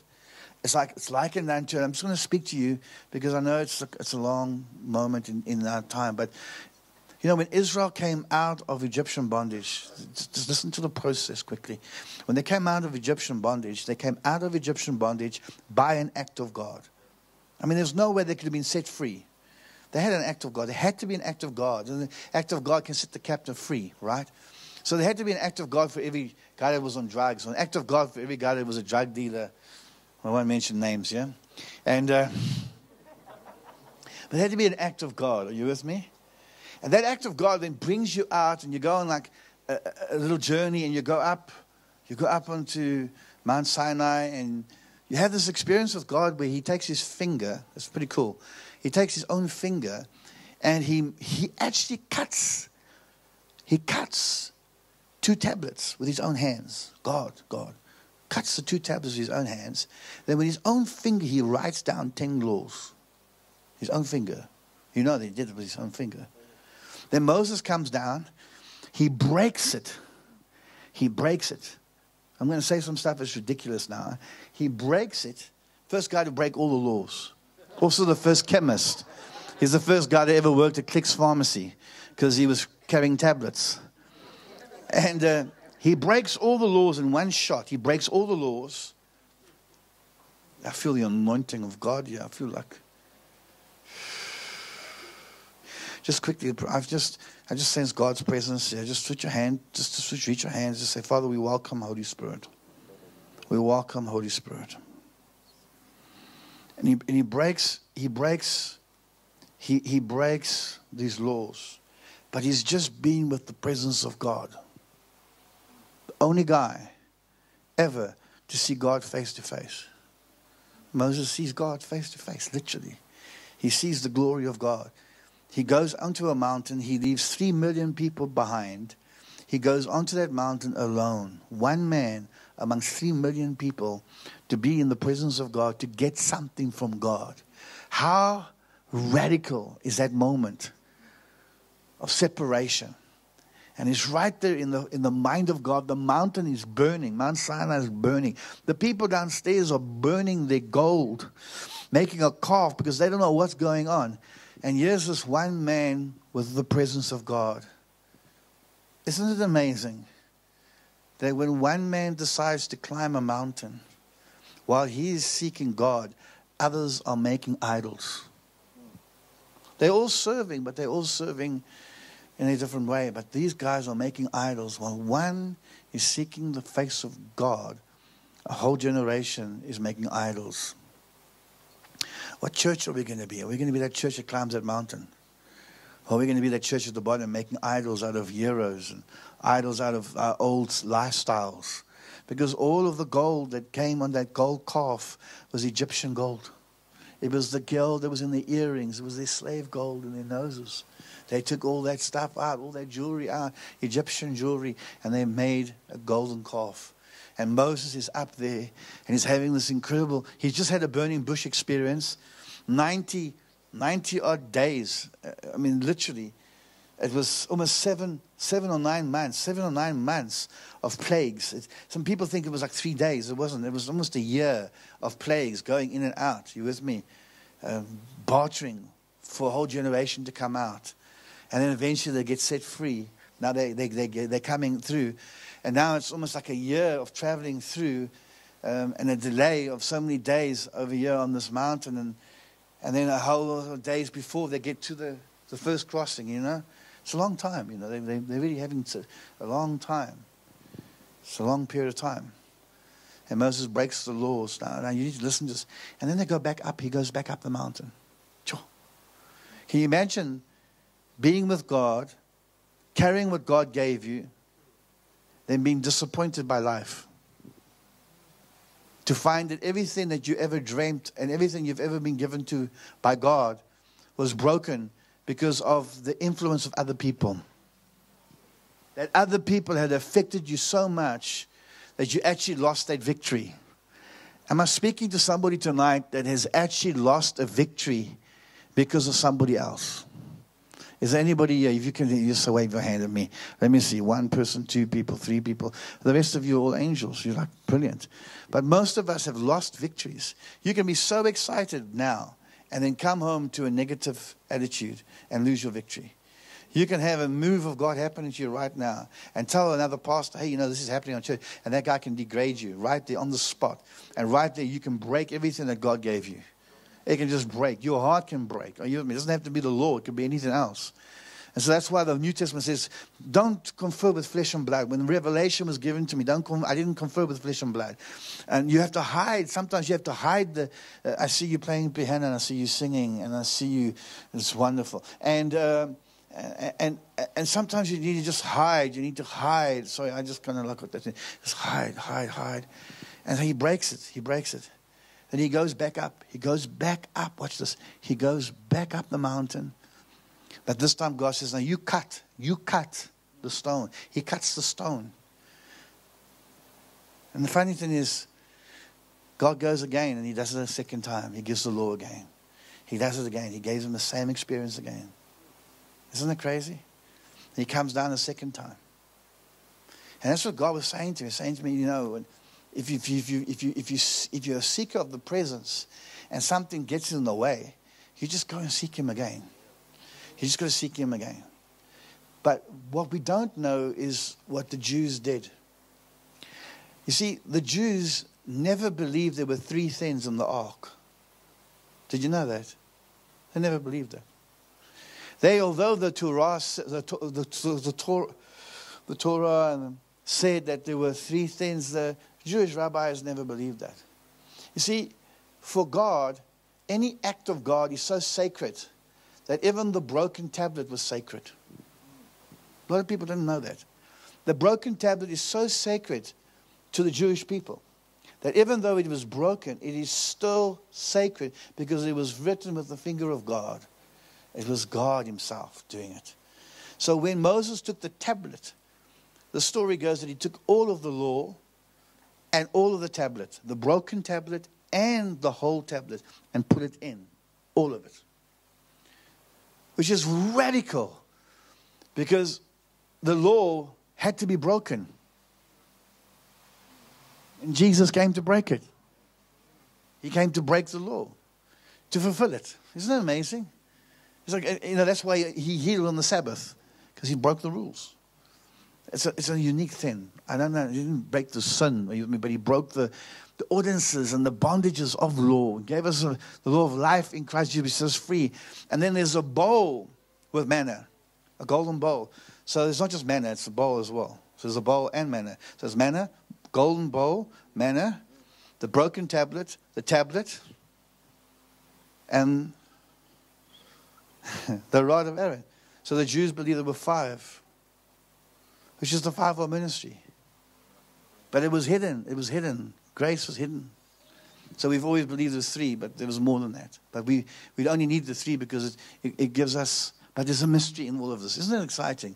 That there's these mysteries and these pictures are there and they're not there, but they are there. It's like hidden in the gospel so a generation like this could come and see that God's going to give us something much more.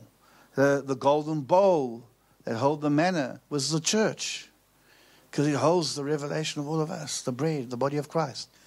And the broken and the restored speaks of the season of grace. That which is broken can be restored. You're not getting it. It's together. That which is broken can be healed. Hallelujah. Hallelujah. Amen. So Moses gets this radical revelation. He puts it all in the ark. And it's cassia, it's wood, overlaid with gold on the inside and the outside. Wood represents mankind, humanity, our flesh. So it's gold on the outside and gold on the inside. Ouch. So we have God on the outside and we have God on the inside. And in between we have flesh. Christ in me is the hope of glory, but the glory of God. Arise and shine, for the light has come and the glory of the Lord is risen upon you. So the glory is risen upon you. It's on the outside of you. And it's also on the inside of you. The people of the presence. The people of the presence. The people of the presence will have God on the outside. And they'll have God on the inside. And somewhere in between that will be the crucified flesh.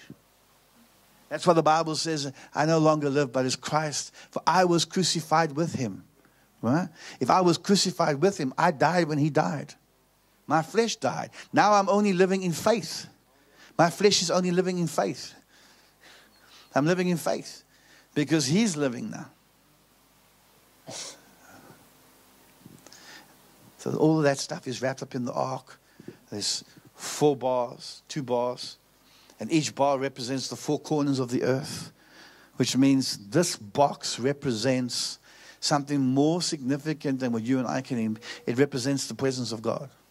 You see, what makes us the people of God is not that we worship. Buddhists worship. Hindus pray. What makes us the people of God is not that we gather. The world gathers. Rock stars gather. Thousands of congregation members. And clubs. They gather hundreds of people. So gathering people is not a big deal. What makes us the people of God is that we're the people of the presence of God. It's the presence of God that makes us who we are. And then God takes this whole presence. Watch this. He takes this whole presence. And he gets these two priests to come. And he gets a priest to stand on this side, a priest on this side. And they have white epods because they're holy. And they pick up and they put it on their shoulders. They put the whole ark on their shoulders.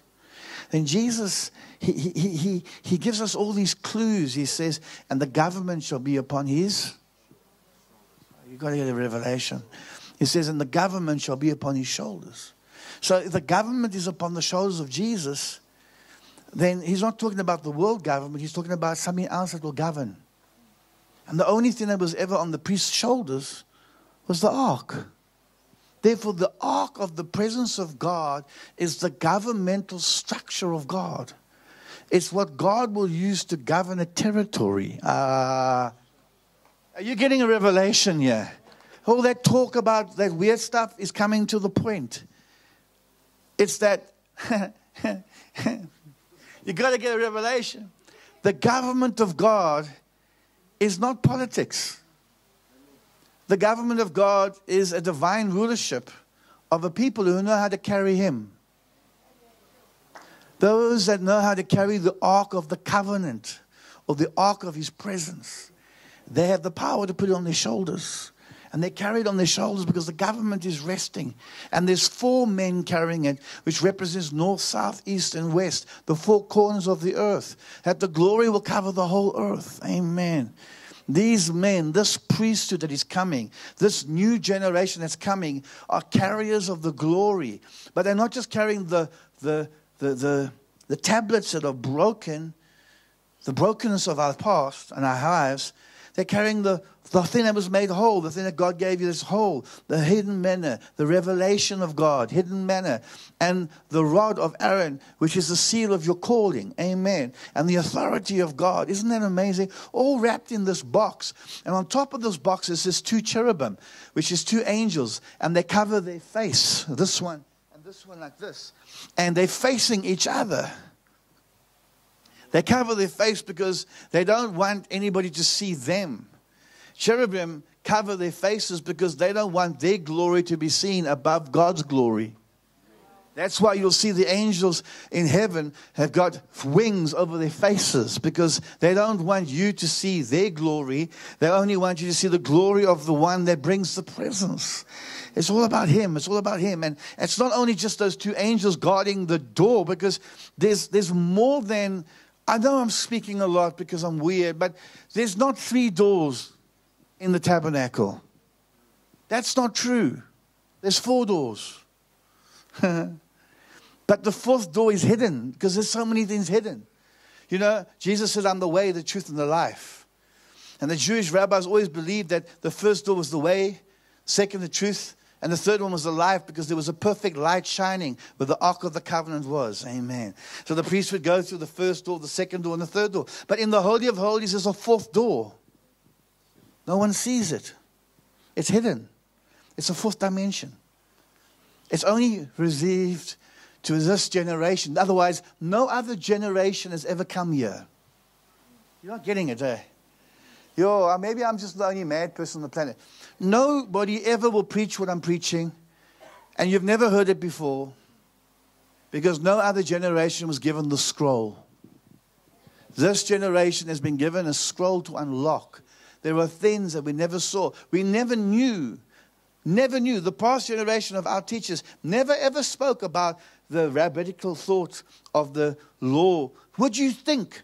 Do you really think the Jewish holy men of Israel would take the law, even though it was broken, and throw it away and bury it? If it's that holy, God's holy, with his own hand, God wrote it. They would put it into a precious thing and hide it and protect it, wouldn't they? So when Moses put the law, he put all of it in. Broken and whole. And the Makota Brenesa. And so when we come out of the when we come out of the garden, God puts 2 angels, one on the left and one on the right, to guard the way to the presence of God. And then God takes those 2 angels and puts them on top of the lid of the ark. to guard the fourth door, which is the lid. The way, the truth, the life, and then the lid is another door. So when you open that door, you can see the manna, because it's a lid. But we don't see it as a door. But yet it's a fourth door. And there's this generation that's here now that have never, no generation has ever gone this far as to get into the presence of God, to actually peek into the very thing that makes the presence. Every other generation, they had the way, the truth, the life. They came into the Holy of Holies. But they never embraced the fullness of that box. That's why this thing about the presence that you're talking about, are you with me? It's so far-fetched, bro. It is so futuristic. It's like you're way too far ahead. That's why I'm excited. Because there's more to this thing than just me saying kumbaya. I'm becoming something. You are going to become something. We're going to see acts of God. And what I'm about to say now is going to blow your mind. Because this is the best part coming. And so we now have this lid, which is the fourth. It's really exciting. It's hidden. And we have the two cherubim that's guarding the way to what's in that. Because what's in there pushes us back into the garden. Because it speaks of that divine place in God. And then he gives it to these priests. He gives it to the priests. And they come. They come. And they can't cross into the promised land. Because the same people that made the calf are the same people seeing giants. Watch this. This is radical. It's like radical. I can preach to myself right now. It's so radical. And then, you know, what happens is they see all the giants and everything. They see the obstacles in the promised land that God gave them. It's land, it's theirs.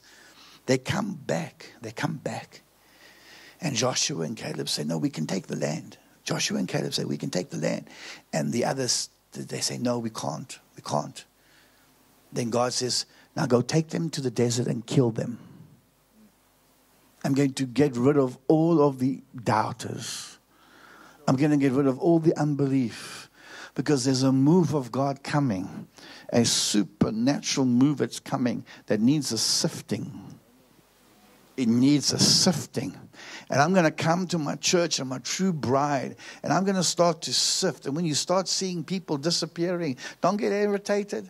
God is sifting. So only those that have pure faith, amen. They have great faith. Those that have been ordered to get this thing will stay. Not everybody's going to get it. Trust me. Not everybody's going to get it. So they go back into the desert. They take the ark of the covenant. Are you listening to me? All the warriors, all the soldiers, all the people that know how to fight, they have all the theology, all the people that are theologians, the people that have been mastered, they're radically educated by Pharaoh. I mean, do you honestly think that 3 million people didn't have professionals? They were not all slaves. Some of those men were professionals. Are you with me? Some of them knew how to do crafts. And then a whole bunch of them were actually militants. They were soldiers that could fight. They were men. There were soldiers in Pharaoh's army as well that were Hebrews. Not all of the Hebrews were slaves. There's a vast amount of engineers there. There's a vast amount. Are you with me? They all go back into the desert, and God says, now, I want you to make sure everybody dies. So that generation that was born in Egypt goes back to the desert. 40 years go by.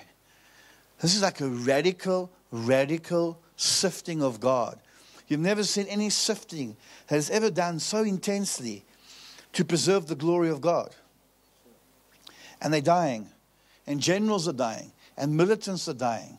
Soldiers are dying. Men that were great and powerful. I mean, these spies that went to the land, do you think these guys were small little boys? Just let's bear witness. Can we bear witness quickly? If you're cutting stone from a little boy, how big do you think you are when you get to the age of 30? Do you think you're going to be small? No, you're going to be like a farmer that's in the Transvaal. Are you with me? You're going to pick up a tire with one hand and throw it. I've seen it. I've seen Afrikaans men pick up a tire and throw it like it into the back of a bakkie. I pick up the thing, my arm stays behind. These men are big, they're strong, they're buffles.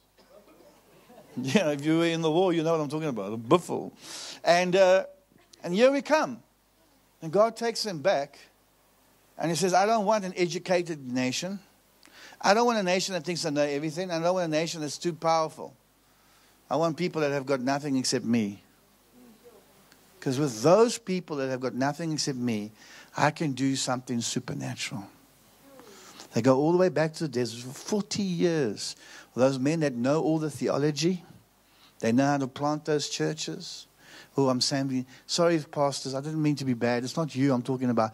I'm speaking in general as a prophet. It's not my fault. I say these things. I just can't help it. And one by one, there's an exodus that takes place. The greatness, they pass away. They die. They go. And young men like this start getting born. Come. They're getting born. But they're not getting born in Egypt. Amen. There's no Egypt on them. They're born in the desert. Come here, Franco. A whole generation like this. They have never been to Egypt. I know what Egypt looks like. And you know what Egypt looks like. But they don't know. They've never been to Egypt. And that young man over there, come here. Come quickly. Here, come. Just quickly, just stand with him. And that young lady over there. And you, come. Just come, yeah. I'm just trying to make an example. I want to show you something. Just to stand here. And this whole generation. And some of us. And they never born in Egypt. But we were born in Egypt. The Joshua and Caleb's. We're still alive. You're over 40 years old, you know what I'm talking about. You're still here. Because there's actually the spirit of Joshua and Caleb on us. Because as much as this generation is born in that place, they still need to have leaders. And here's this generation they're born in, but they're not born. You're not born in Egypt. There's no Egypt in you. You're born in freedom. It's like a whole nation that's born in freedom. Does that sound familiar? And when you were born, when you start to see up the first time, what do you see is a cloud. When our generation woke up, what did we see? We saw Pastor Pharaoh. Our generation saw slavery. Our generation learned certain things and we thought they were the right things. But we didn't know we were enslaved to a system to build a man's kingdom. Not all of this generation, but most of us. Denomination does that to us as well. Unfortunately, I'm sorry, but it's the truth. But now there's lots of freedom coming. I mean, I'm getting into trouble probably. I'm probably in so much deep trouble now, it doesn't matter. I'm so deep in the trouble right now, I'm probably fired already, but it's fine. And this generation, look at them. They're born in the glory. They're born in the glory. The glory of God's on them. Even though he's not aware of it, even though this generation might not be aware of it, the cloud of glory is over them. They're a generation of the presence. They don't even know it. That's why they can't sing the songs we used to sing. That's why the songs that we sang in the beginning are irritating them, because it doesn't speak about the presence. They need the presence. They need Jesus. They need the glory. Our songs are not singing those things. Our songs, Father Abraham had many sheep. They don't want to sing Father Abraham.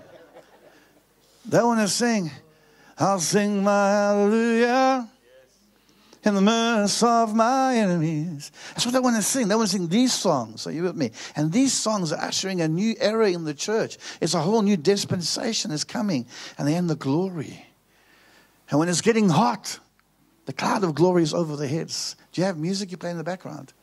Put something softly on there, and softly, just so that I can feel lovely songs. And so this glory is like above them.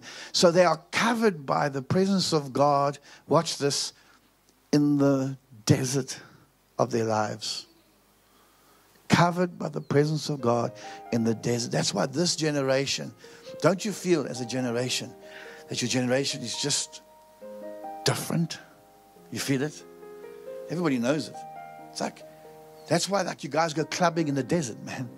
It's like you go and do these trance parties in the desert, and you go do some crazy stuff, and yet you think differently, and you see differently, and you don't see what we're seeing, and we irritate you. Our generation's irritating you because they're so slow. And you want to be, when you come in the presence of God, you want to be in the presence of God. You get irritated by all the talking. You just want Jesus. Because when you look down, you just see manna. You don't have to do anything. You don't have to do nothing. You don't have to work hard. You just look down and there's manna just everywhere. So you wake up in the morning, you just pick up manna. And you have this glorious thing of the presence. This generation has this glorious thing of the presence. And while the Paul Cains are dying, this generation is coming alive. And the Billy Grahams are passing away. And this generation is alive. And the John Paul Jacksons are passing away. And this generation is still alive. Oh. The Derek Princes are passing away. And this generation is still alive. Unlike that generation never crossed. They never crossed. Derek wished he crossed, but he never crossed. Because the generation that was around him had doubt and unbelief. Kim Clement never crossed. He passed away. Kobus from Rensburg, he's no longer here either. I can mention hundreds and hundreds of men of God, which were our leaders in our generation. Miles Monroe, Dr. Miles Monroe, all these great men that were going to lead us into the promised land, but they never got there. And yet, there's still a Joshua and a Caleb.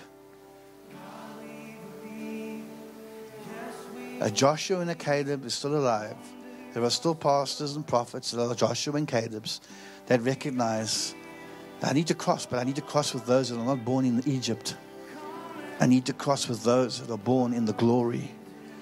So this whole shift that you have in your heart is a God divinely bringing you to a place that you can get your whole body under the cloud. Is this rain? It's too much.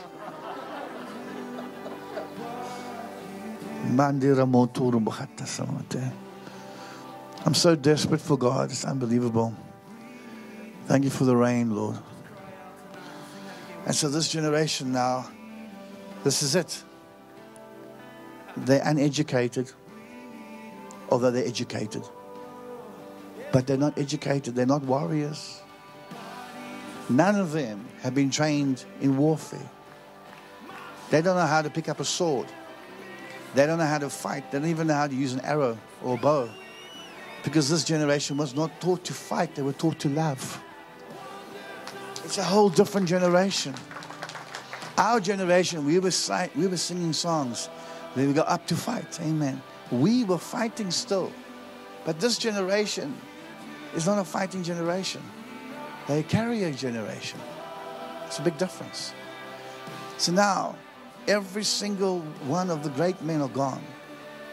And it's time now for the Joshua and the Calebs to lead this generation into what the other generation was supposed to have. But because they had theology problems, and because they had denominational problems, and because they had lots of other issues, are you with me? They could never get the promise to possess lands and nations and cities and regions and live out the glory of God. And Joshua, after the last man dies, God says to Joshua and Caleb, right now take them. Let's go. Watch this. They're uneducated in the area of this realm. They've never fought a battle in their lives before. There's only one problem wrong with this generation. There's one problem wrong. You were born in the desert, you have not been circumcised. That's the problem. The problem is we are trying to build a church with this generation, but they have not yet understood how to cut covenant yet. And because we have not discipled this generation into cutting covenant, there's no movement for revival. Because revival, listen to me, every revival that ever took place with young people. Everything that ever changed in the history of the world happened with young people. Look at it. South Africa, it happened with young people. In Moscow, it happened with young people. We as Joshua and Caleb's, amen, we need to embrace this generation in a serious scale. Are you with me? Head on. And we as leaders have to cut covenant with them and teach them how to cut covenant with God, because they have not yet been circumcised. The generation that came to the Jordan first, who couldn't cross over, that was the first circumcision. But now we are coming into the order of the second circumcision. It is the greatest time in the earth. Because what's going to happen is God's going to come to this generation. Are you with me? And before you cross over, amen, He's going to cut a covenant with you. Well, He's going to cut the covenant after you cross. But He's going to show Himself to you that He's going to cut the covenant with you. Amen. But He's going to cut the covenant with you in the promised land. Did you know that they were not cut? Listen to me. They were not cut. Not one person was cut on the other side of the Jordan. They were cut on the land of the Canaanites. In the enemy's land, they were cut. And the enemy did not attack them once. Because it's a generation that doesn't need to fight the way we used to fight.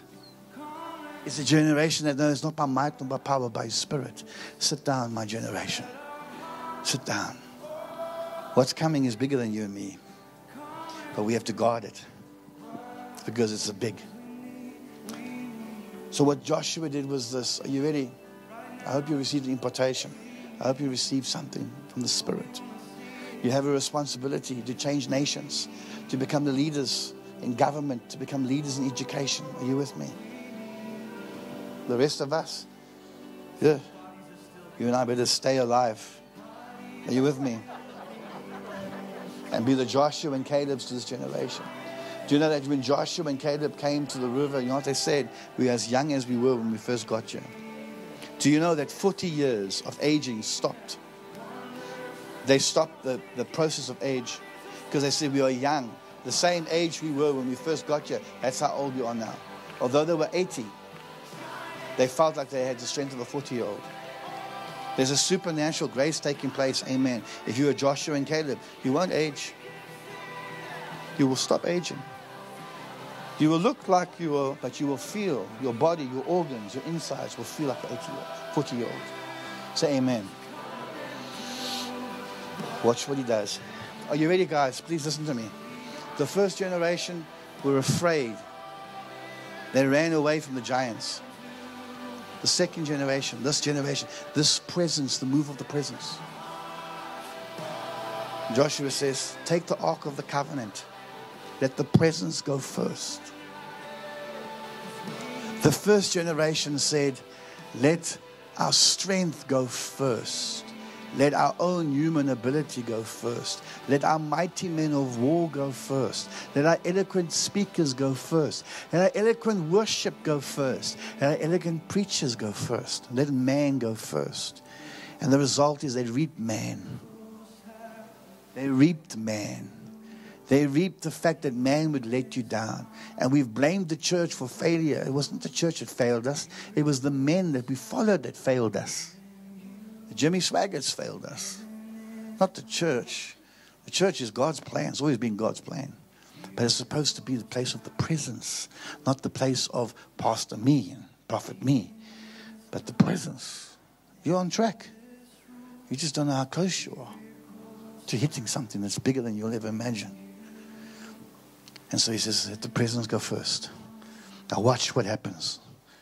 Remember, the first generation had fear in. They feared the giants. This generation, young man, born in the glory, eating the manna of the glory. They send the 4 men ahead with the ark. As they touch the waters of the Jordan, now you must remember the Jordan is a wide river. The Bible says on both sides, the left and the right, it stops flowing, both sides. They stand in the middle. Watch this generation. They carry the glory. They stand in the middle because they know intercession. They know how to stand in the gap so that the whole generation can come through into the promise. Instead of trying to get the promise themselves, the people of the presence, they know, I'm going to stand here in the middle of this Jordan until all my brothers that were in the clubs and all my family and my friends, everybody comes through first. And at that time, it's about 2.5 million people cross over. And on the hills of the Canaanite towns, your Moabites, your Hittites, your Cushites, your Amorites, and Moab and anything else, your Canaanites, the mighty warriors that put fear in your fathers 40 years earlier are standing on the hills and they're looking down at what's happening. And they see this massive nation of revival. This massive generation that are coming in the millions, born under the glory, fed by the hand of God, sheltered, provided for, who are carriers of that box called the presence. And the enemies that attacked the previous generation, the Bible says when they looked and they saw the water drying up on the left and the right, the Bible says that fear entered their hearts. Read it. The Bible says fear entered their hearts. These warriors that have been trained in battle since they were 8 years old, fear entered their hearts. And then the Bible says, and no spirit was found in them. Do you know what that means? Not their strength. Every demon that influenced them, every false spirit that was around them that gave them the power to serve their foreign gods. The Bible says that their hearts became, they're like weak. They melted at the sight of what they were seeing, and no spirit was left in them. Otherwise, every spirit that they had left them. Imagine demons running from a generation is coming. Imagine a generation that causes the enemy's heart to break and causes the spirits of cancer and the sickness just to get up and go without a fight. Without a fight. Without a fight. Then, in the land of your enemy, like I said in your church, remember? In the land of your enemy, God says, now circumcise this generation. Make the covenant. What? The previous generation would have said, if we all circumcise at the same time, the enemy can attack us and kill us because we all can't walk. Because when you circumcise, you're down. You're vulnerable. But this generation that's coming has the presence. They're not scared about being vulnerable because they know God will protect them. So they get circumcised in the land of the enemy. You know what? And the enemy does nothing. A generation that is not fighting the way the old generation fought because they're carriers of the presence and they understand that. 7 months go by. 7 months. And they're healed. And not one military army attacks them from the Cushites, the Amorites, the Hittites, or the Canaanites because there's no spirit in them left. Because that thing just crossed over with them called the presence of God. That thing, and all these things shall be added unto you. And all these things, that thing. Watch. Then God does the ridiculous thing with this generation. He says, let's get Jericho. But you're not going to fight. You're not going to do it the way others have done it. The revival's coming. But it's not going to come the way you and I thought. Walls are going to come down. But it's not going to come the way we thought. We thought we would have to get soldiers together. And we thought we would have to get, cannons and throw fire over the walls. And here God comes and he says, no. This generation of revival, I just want you to follow the presence. Don't worry about what others are doing. I feel I'm so drunk there. Just follow the presence. For us, Joshua and Caleb's, let's learn, amen. Because these walls are going to come down. But not through might nor by power, man. We're going to follow the presence. It's the presence. And sometimes the presence commands you to keep quiet. Think about it for a moment. Why would God tell this army that is born, this army that fights without an army? Doesn't make sense. Read your Bible, man. Check the victories that happens in Israel. They're insane. And even when there is a fight, it's like the weirdest fight.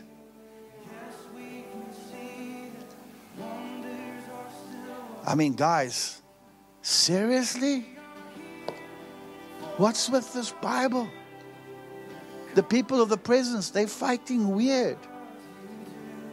They just don't fight like the others fight. I mean, the gates of Samaria are full of your enemy.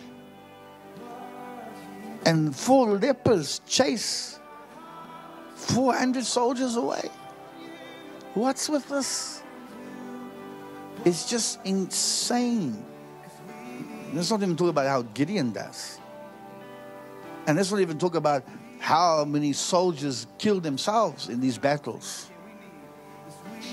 Let alone all the other prophets that come as well. Are you with me? And how much damage they do. It's just a different thing because it's the presence. But this is what I love the most. For 6 days, God says, keep quiet. I like it. First day, he says, hey, just keep quiet. His generation, all they have to do is follow the presence. So they pick up the Ark of the Covenant. And God says, now don't do anything because this generation knows it's not you doing it. The last generation said they're doing it. They're the healing ministry. They're the prophetic ministry. That's not my generation. They like that. They like to be seen. Why do you think, have you not noticed that Benny Hinn was on a high level? Thousands of people following. Have you not noticed? And then suddenly when the shift came, he's no longer getting the crowds. He's now just preaching to churches of 300 and 200. What happened? Did he lose it? No. It was a time for that. But it shifted. It doesn't matter how big you were then. It shifted now. Now we're here. We're here with multitudes of people being seen. And multitudes of people that never picked up a weapon, picking up the word of God. That's you. That's you. You might say, but Prophet, I've never preached. I didn't ask you to preach. I asked you to be quiet. Pastor Andrew, I can't prophesy. I never asked you to prophesy. I just asked you to be quiet. Be still and know that I am God. You see, sir? God's going to use you more than anybody else. And it's going to shock. They can say, but this guy's always so quiet. He's just relaxed. He's just chilled out. Yeah. But he's quiet. But when he touches people, it's the presence going to heal them and deliver them. Watch, you'll see. You'll see it. And God's going to do some crazy stuff in this church and in churches. He's going to take the people you least expect. That you thought that God would never use them because they can't speak. In that stillness, they can carry the glory. They might not say a lot of things because they might not be eloquent. But when they do, just say, in Jesus' name. Because they've been with the presence, pop, they're going to see miracles. It's a non-puffed up, it's a non-entertaining generation. They're not entertainers. The day of taking a jacket in your hand and swinging it around, going, hallelujah, the glory. Our days are over, man. Those are still following the old. That's way gone, man. Don't even go there. It's old. It's finished. It's finished. Come on. Take it. That thing. That's because, with blackouts, they don't have an anointing any longer. I'd like to see them do that. But the generation's coming now. The generation of the presence. They can just walk with the presence, man.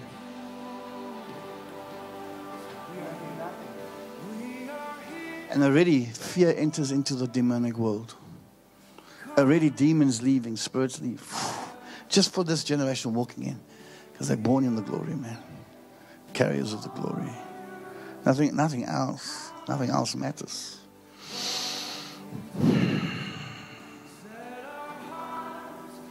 That's when you take your finger and you start putting it into people's legs, and there's bullets that disappear. And everybody says, it's supernatural. Please grow up, man. There's nothing supernatural about God being God. It's only the weakness of the human race that says, it's supernatural. But when God heals the sick, it's not supernatural, it's God. When God raises the dead, it's not supernatural, it's God. Acts of God. We say supernatural. God says me. This generation coming is not going to say supernatural. They're going to say God. Say, look what the Lord has done. Look what the Lord has done. They're not going to say, I prayed for that guy who got healed. They're going to say, look what the Lord has done. They're not going to say, I raised the dead. They say, look what the Lord has done. Look what the Lord has done. They're not going to say, I prophesied. The word of knowledge like this. They say, look what the Lord said. Look what the Lord said. Look what the Lord has revealed. And when they build these churches, they're going to say, look what the Lord has done. Look what the Lord has done. And if we wait 1,000 years for this worship team, it's fine. When they do come, we'll say, look what the Lord has given. Hallelujah. How many people are hungry for that? Amen. You're hungry for that. You're hungry for that. Hungry for that. Hungry. Just hold someone's hand. Hold your wife's hand. Hold someone's hand. Just bear with me. I'm going to pray a little bit. Glory to Jesus. This thing's dangerous, man. We're not talking here about 50 people. We're talking about 2.5 million. We're talking about in one day, a massive army is going to come out of nowhere. Just appear. You see the drug thing that's happening, all that stuff? That's the old Egypt still trying its best. But even the guy that's on drugs is coming and getting saved. He's getting saved in the glory. He's born in the glory. You've got to get that right. We can be a Christian and we can be born. We can be a Hebrew born in Egypt and we can be a Hebrew born. You with me? So I'm not talking about your sinful state. So when a preacher says to you, you're Egypt, he's likening it maybe unto your sinful state. That's okay. That's a paradigm. But in the prophetic, I'm talking about how were you saved? Were you saved in the house of Egypt? Or were you saved in the canopy of God? There's a big difference. The house of Egypt, which brings slavery, or the house of God, which is the whole earth, which brings liberty or freedom. Were you born, begging for bread, or were you born with manna coming to you? There's a revival coming. So today I'm like, okay, this is it. This is it. I'm like, this is it. I get this little vision. And then in the vision, the Lord says to me, I want you to go to this thing. And he tells me, go listen to this. He tells me what to listen to. So I don't know how I do it. I go onto YouTube and I go to a friend called my friend, and I go into his page and I see this little thing, which I'm going to share with you now while you're holding someone's hand, so you can see how significant this is. In 2014, this process started. Very cool, right? Paul Cain is 89, almost 89. How was 89?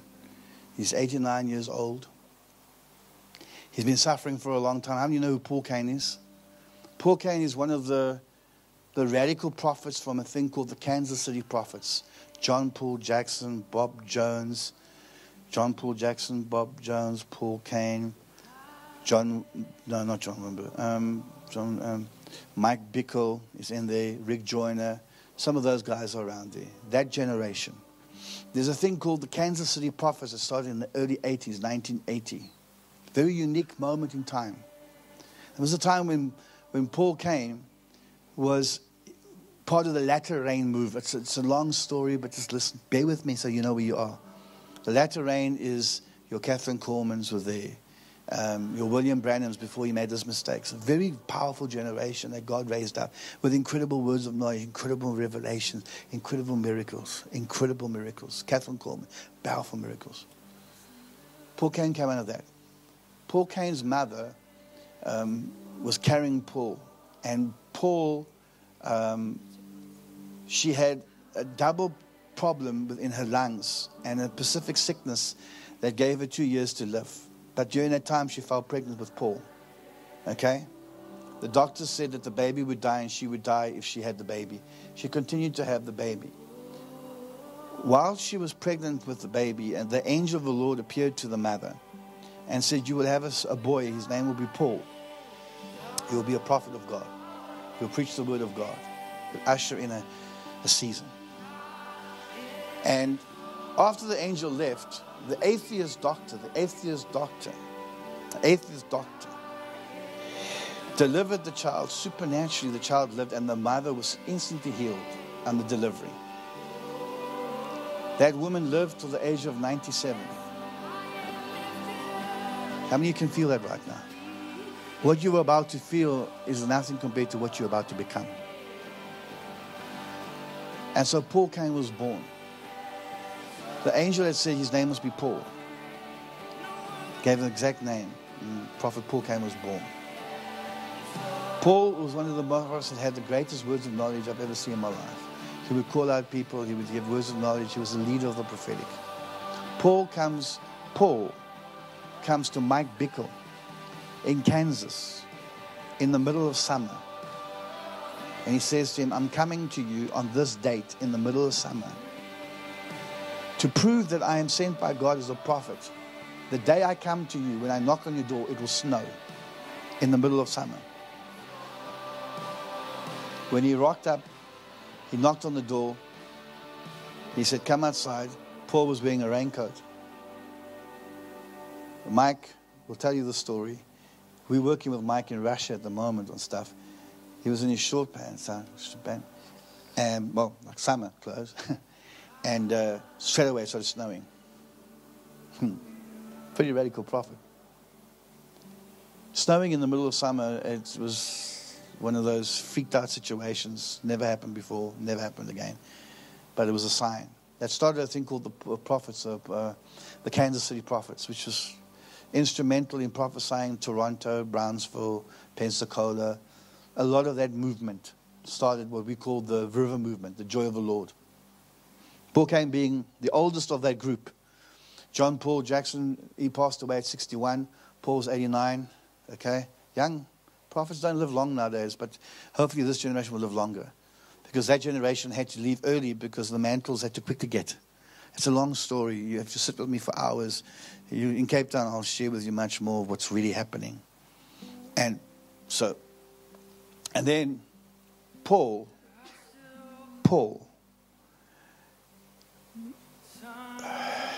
are you ready for this? He's dying in hospital. It's 2014. He's dying in hospital. The Holy Spirit led me to get this. This is like, I never knew this. I only found out in a couple of hours. He's dying in hospital. He's dying, right? And he's got a broken leg because his bones were very messed up, and he had a problem with his blood with sugar, I think it was. So he had really battled. Healing ministries always had this problem. So he couldn't walk with his leg. And the doctor that's in the hospital, just like his mother's doctor, was also an atheist. Can you believe it? An atheist. The doctor that's putting him saying goodbye, go home, is an atheist. And the doctor that brought him to the world was an atheist. So he came into the world with an atheist doctor, and he's leaving with an atheist doctor. How freaked out is that? And the atheist doctor over there converted because of the miracle of his birth. And it's about to happen in his death. It's like Alpha and Omega stuff. It's like what happened in the beginning happens at the end. When a prophet lives, he lives his whole life as one big oracle. It's amazing. Aren't you excited about this? So Paul is dying. The doctor is in his private chambers. Only he and his assistant have the code for the gate to open the door to get into his private office. And he hears this, beep, beep, beep, beep, beep, beep, beep. And the door opens up, and Paul walks in. God gave Paul on his deathbed a word of knowledge, what the number was for the. So he walked in, and now Paul's walking on the leg is broken. The doctor runs to him to touch him, and Paul says, "Don't touch me, don't touch me, don't touch me. I haven't gone yet." He was now between life and death, but he hadn't descended yet. He said, "Before I leave, I need to tell you this. You need to listen. Write this down. It freaked me out." This is why tonight's meeting is like one of those moments where it's like just God everywhere. It's like, shh. Because I would not have known this if I didn't pray that 5 minutes and then quickly hear the Lord and then know exactly where to look and what to look for and how to find it. Because it was impossible. Then Paul says to the guy, he says, "Don't touch me, I haven't seen that." Then he starts to tell this doctor, in the next 2 hours, what's coming into the earth. 2014. He's telling the doctor what's coming, what generation's coming, what the move of God's going to look like, how this move of the presence of God is going to be, how the presence is going to fill the earth. All these things. He's telling the guy in English, and the doctor's writing it down. Writing it down. Then at about 6 o'clock, the doctor wakes up because someone's knocking on the door. He opens the door and they say, "No, Paul's passed. He's gone to be with the Lord." And the doctor says, "But no, Paul was here. He was here now." And yeah, we were talking for 2 hours. We were talking about what God was going to do in the last days. And he was talking and he was mentioning all these preachers' names and what they're going to do in the earth and what's going to happen.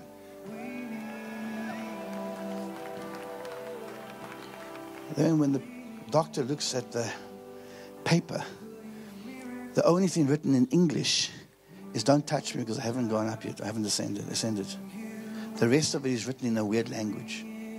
They take it to an ancient mythological writer to find out what language this is. It's ancient Arabic. It's almost extinct. The doctor wrote ancient Arabic. Or it was Paul, but anyway, it was written. Pages and pages of stuff written in ancient Arabic. Prophecy regarding this generation, this time that we are now living in, this moment, where we are alive, where we are living, when no generation has ever walked this close to the return of Jesus. No generation has ever been in so much trouble. Amen. And no generation has ever had so much of His presence in our lives. And God help us if we are a generation that's going to go back into the desert and die. Are you with me? And not see the promises of revival, and not see the promises of the death being raised, and not seeing the promises of God supernaturally, financially giving us an end-time transfer of wealth, because the wealth of the wicked has been laid up for the righteous. And we have not seen that yet. Why should we die until we see an end-time transfer of wealth? Why should we die until we see our bank accounts overflowing with millions and billions and owning the banks? Because that's what the Bible says. The Bible says in the last days, God says, "I will pour out my spirit on all flesh. The sons and your daughters will prophesy." But it also says that the wealth of the wicked has been laid up for the righteous. That means there's a generation. The whole earth is groaning with anticipation for the revealing of the sons of God. Otherwise, all the gold, all the silver, everything in the earth wants to be given to the sons of the presence. This is how close can we get to this thing? How deep can we get in love with Him? How far can we get into the presence of God to become like Him, to usher in this season? Can we do it? And to hell with what we've gone through, man. It's nothing compared to what we're going to get. So what? We made some failures. The broken tablet. But God knows how to go up and give us a tablet that's not broken. Because it's this generation. So I'm thinking, this is insane. But then I went further and I listened to the sermons that he preached 2-3 years before he died. Guess what he was talking about? He was saying, "I'm going. But I want to tell you that there's a generation coming. And they are exactly like Joshua's generation. And they are born in the glory. And they don't know anything else but the presence of God. And God will tell them what they're going to get soon." I believe that we're alive right now to see things that we've never seen before. To see things that we've never seen before. My generation, they would merchandise. They would write a book about a bullet disappearing. They would make a movie about it. But this generation that we've been trained in now, we just stand back and say, it is the Lord. It is the Lord. So I'm in a meeting in Africa. I won't tell you exactly everything now, but I was in a meeting in Africa. 2,000 people just now, just recently, 2,000 people were present. And at the end of preaching 9 sermons in a period of 3 days, 4 sermons on one Sunday. At the end of the meeting, the man of God comes to me. He says to me, 2,000 people are present. He says, there's a couple that's brought their boy. He's 16. How old are you, young man? 14, 13? Shush, you're a big 12-year-old.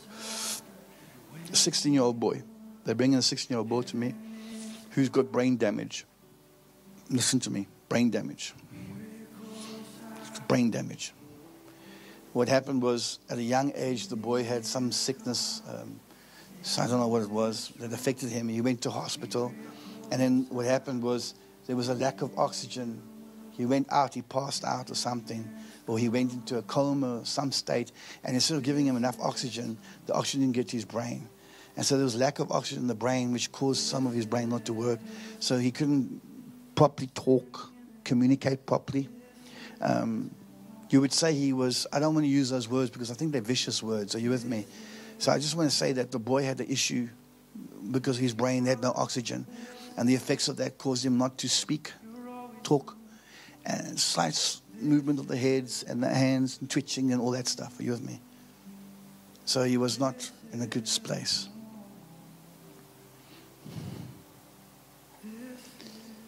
At the end of the meeting, I'm tired, I'm exhausted. But there's something about the presence. We have to be that generation. So I told the pastor, bring them in. And the boy came in doing his twitching thing. And I tried to talk, couldn't communicate. Just looked around like weird. I looked at the parents and they said, well, we've gone everywhere. No one can help him. The doctors can't help him. And I just felt, oh, you got so much unbelief. You're like those guys trying to get into the promised land. You've got too much unbelief. This boy needs to get into his promise. I told the parents, get out. Just get out. Just get out. Got them out of the room. It was just him and me. I closed the door, took my jacket off. In my heart, I said, Lord, give him a miracle.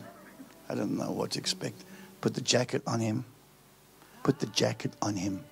Didn't pray in the name of the Lord Jesus Christ. Didn't pray anything. Just in the presence. The last piece of the anointing on me was my jacket. My jacket was soaked. Preaching 9 times with the same jacket. Put on him. As I'm about to pray, he looked at me and said to me, Prophet, I'm healed. No, listen. He looked at me and he said, Prophet, I'm healed. No twitching. No shaking. None of that. No. He said, Prophet, I'm healed. I said, okay, boy, I need to pray for you. I'm serious. I said, I need to pray for you. What's the problem? He says, Prophet, I'm healed. I said, you're okay. I know it's an act of faith, but tell me the problem. He says, I'm healed, Prophet. Perfect. I said, okay, call the mom in. I said, what's your problem with your son? She looked at her boy. She said, that's not my son. It's 30 years I've walked with God.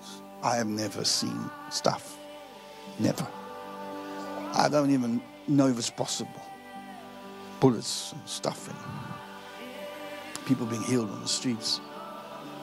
This boy was retarded because of brain. I didn't know he couldn't speak. I said, and mom said, no, it's not my son. So who is it? This boy's perfect.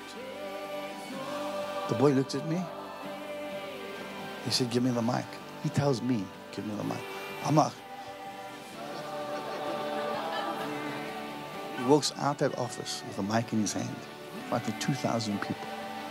I'm freaking out. I'm like, the mother's saying, no, but he couldn't do anything. He couldn't walk like that. Couldn't pick up the mic in his hand. He couldn't talk. He couldn't focus. He couldn't even speak English properly or communicate. In the one time, when God heals, he don't heal half, man. Not like the other guy in Johannesburg. And he heals, and the guy becomes a...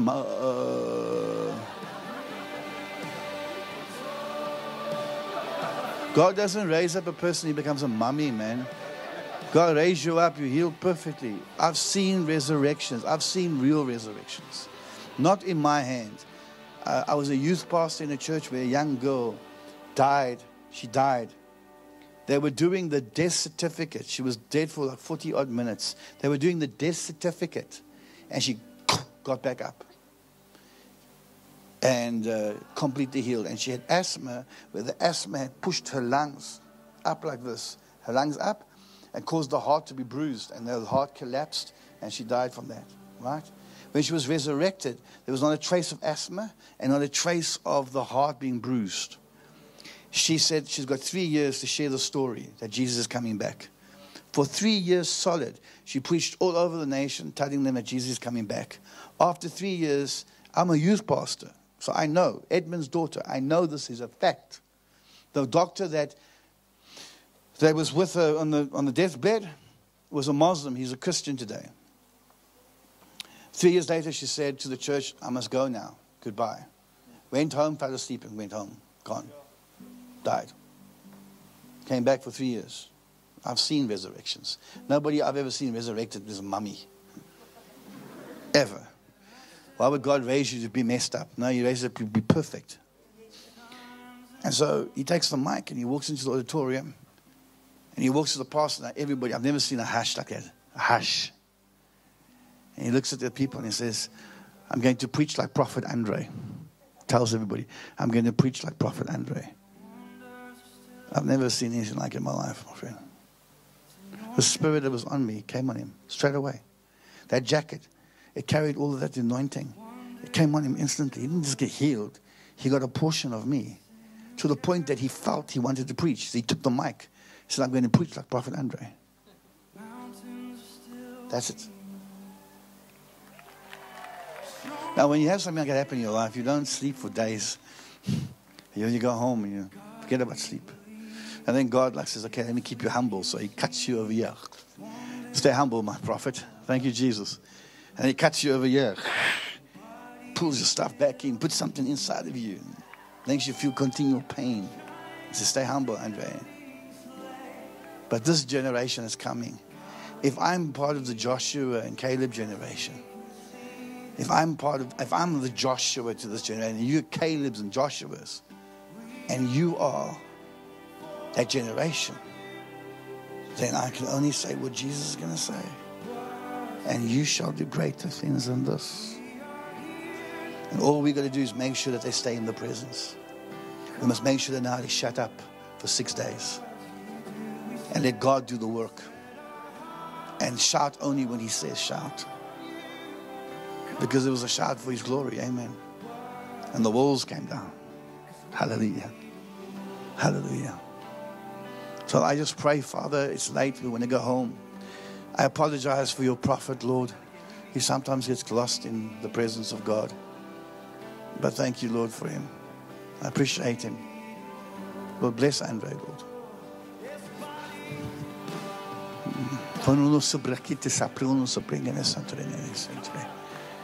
Those hunger levels, amen. Get ready to be used. Get ready to be used. Get ready to be used. Don't ever think, Lord, I'm just going to be a normal man. Just be a normal man. Go to church, go home. Just survive the journey. God says there's nothing about survival, yes, son. You're going to take over. My spirit come upon you, God says. My spirit and my power will come upon you in a new way. I'm going to sit here and prophesy to you. The Lord says, my son, I'm going to pour into you a new dimension of my power and of my grace. And God says, you're going to make a massive comeback. God says, like I entered into Jerusalem, God says, and everybody shouted when I returned. So the Lord says, when you return, the Lord says, for the Lord says, strange and peculiar phone calls will start to happen in your life. Unexpected, supernatural phone calls will begin to happen from people you thought forgot about you. And those that you thought forgot about you will be reminded about you, says the Spirit of God. Even tonight, the Lord says, I'm going to begin to overshadow some very important people. And I'm going to begin to show them your face. And they're going to look for you. And they're going to find you. And God says, this season of drought is over tonight, says the Lord. And the Lord says, as I do this miracle for you, know it's done in my presence, for my glory. And the Lord says, you will not suffer the shame of disgrace. You will lose no more things. And God says, I will resurrect that which looks dead, and I will cause it to come out of its grave. And God says, I will show you off in covenant. And the next season, God says, in the next couple of months, in the next couple of years, the next 3 years, they're going to say, but how did this man do this? How did he come back like this? And God says, it's because in my presence and in my anointing, God says, you've made sacrifice for me. And because you've made sacrifices, the Lord says, my eye is on the sparrow, and tonight my eye is on you. And because my eye is upon you, I will make some people phone you and offer you things that you would not even expect. And the Lord says, you will rejoice much. The Lord says, although it's been a difficult season, the Lord says, you will still rejoice in me and my victory.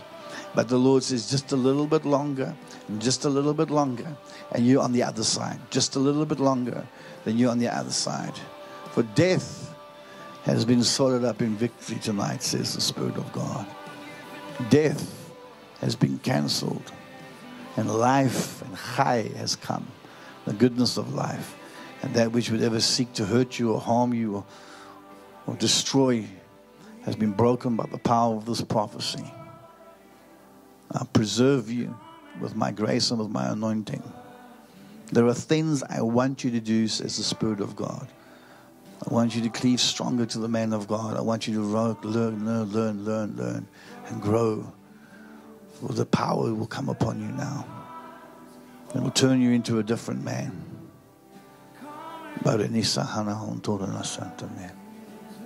It'll turn you into a different man. Don't worry about all the people that rejected the things. Leave that. Leave it now. Forgive that. Forgive those that didn't see the blueprint, the vision. God says, I breathe wise men to find you. I breathe wise men to find you now. And you know that God is true. No man can know those things. And this is about the Spirit of God. No man can know those things. No man can know those things unless they're by the hand of God. For I called you tonight, I titled you tonight, the Good Shepherd. I titled you tonight, says the Spirit of God, to feed my sheep, to tend my lambs. For the Spirit of God says, my burden upon you has been hard, it has pressed you down. And no matter what you do, it will never be successful until you yield to do my perfect plan. O shepherd, how have I not called you? Have I not called you into the chamber? For like Nehemiah was called to go and restore the gates, so the Lord says, son, I've called you to restore the wall that has fallen down. For no one can see how broken these walls are, how broken my church is. Not here and there, but everywhere, every place of that wall.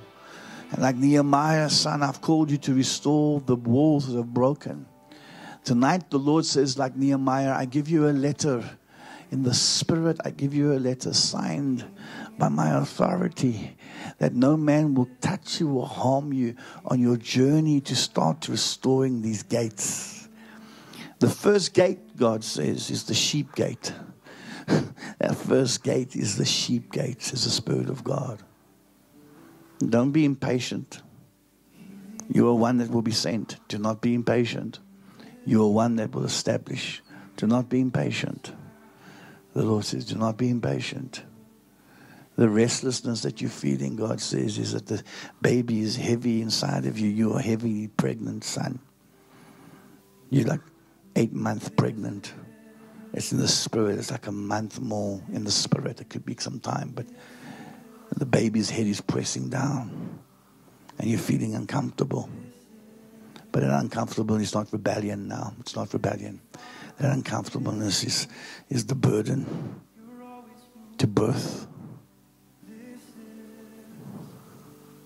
Don't try and be a prophet. Don't try and be an apostle. Don't do those things. Be frustrating me.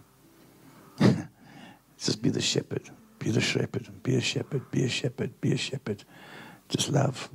This is the season to love. In your brokenness. In your brokenness. Is he here? Is he with you? Look after him well. He's a bit frustrated. He feels like his time has come. He needs to do something. But he's got some more time, just a little bit more. I don't know how long that month is. A year to the Lord is, 1,000 years. So a month, I don't know how long that is. Say yes and your finances will be solved. Your finances are solved now. You see, all God did was take your finances away. Am I right? So that you could live by faith and get to this point of yielding. Now you're really broken. Because before you were too much. You knew too much. You could finish people's sentences. Am I right? No, you can't. Now you're perfect. You're a perfect broken vessel. You're a perfect broken vessel. Reach your hands towards this perfect broken vessel. That music I can't hear. Perdimos I want to hear it. What happened at the back? Is he raptured? Hallelujah. Just wait. Wait. Wait on him. Wait on him. Wait on him. Wait on him. That's good, man. That's good. Just wait on him. Wait on him. Wait on him. Wait on him. Just healed. Just healed. Just healed. Just healed. Just healed. Just healed. Just healed. There are many, many churches coming out of your loins. I drove in here. The Lord says, I'm going to put you in the middle of the city. God told me, I'm going to put you in the middle of the city. The Lord says, you're coming out of hiding. And then I saw your land over there, full of houses. I saw houses being built there. And the Lord said to me, I'm going to let you build houses so that the houses that you build will pay for the other projects. That's what God said. I don't know why you're looking there, but that's what God said. When a prophet comes, lives are changed. You have a great pastor here. You have a great pastor here. The word of the Lord to you is yes. Yes, I've called you. And yes, this is the season. You live by faith. Because I've taught you how to live by faith.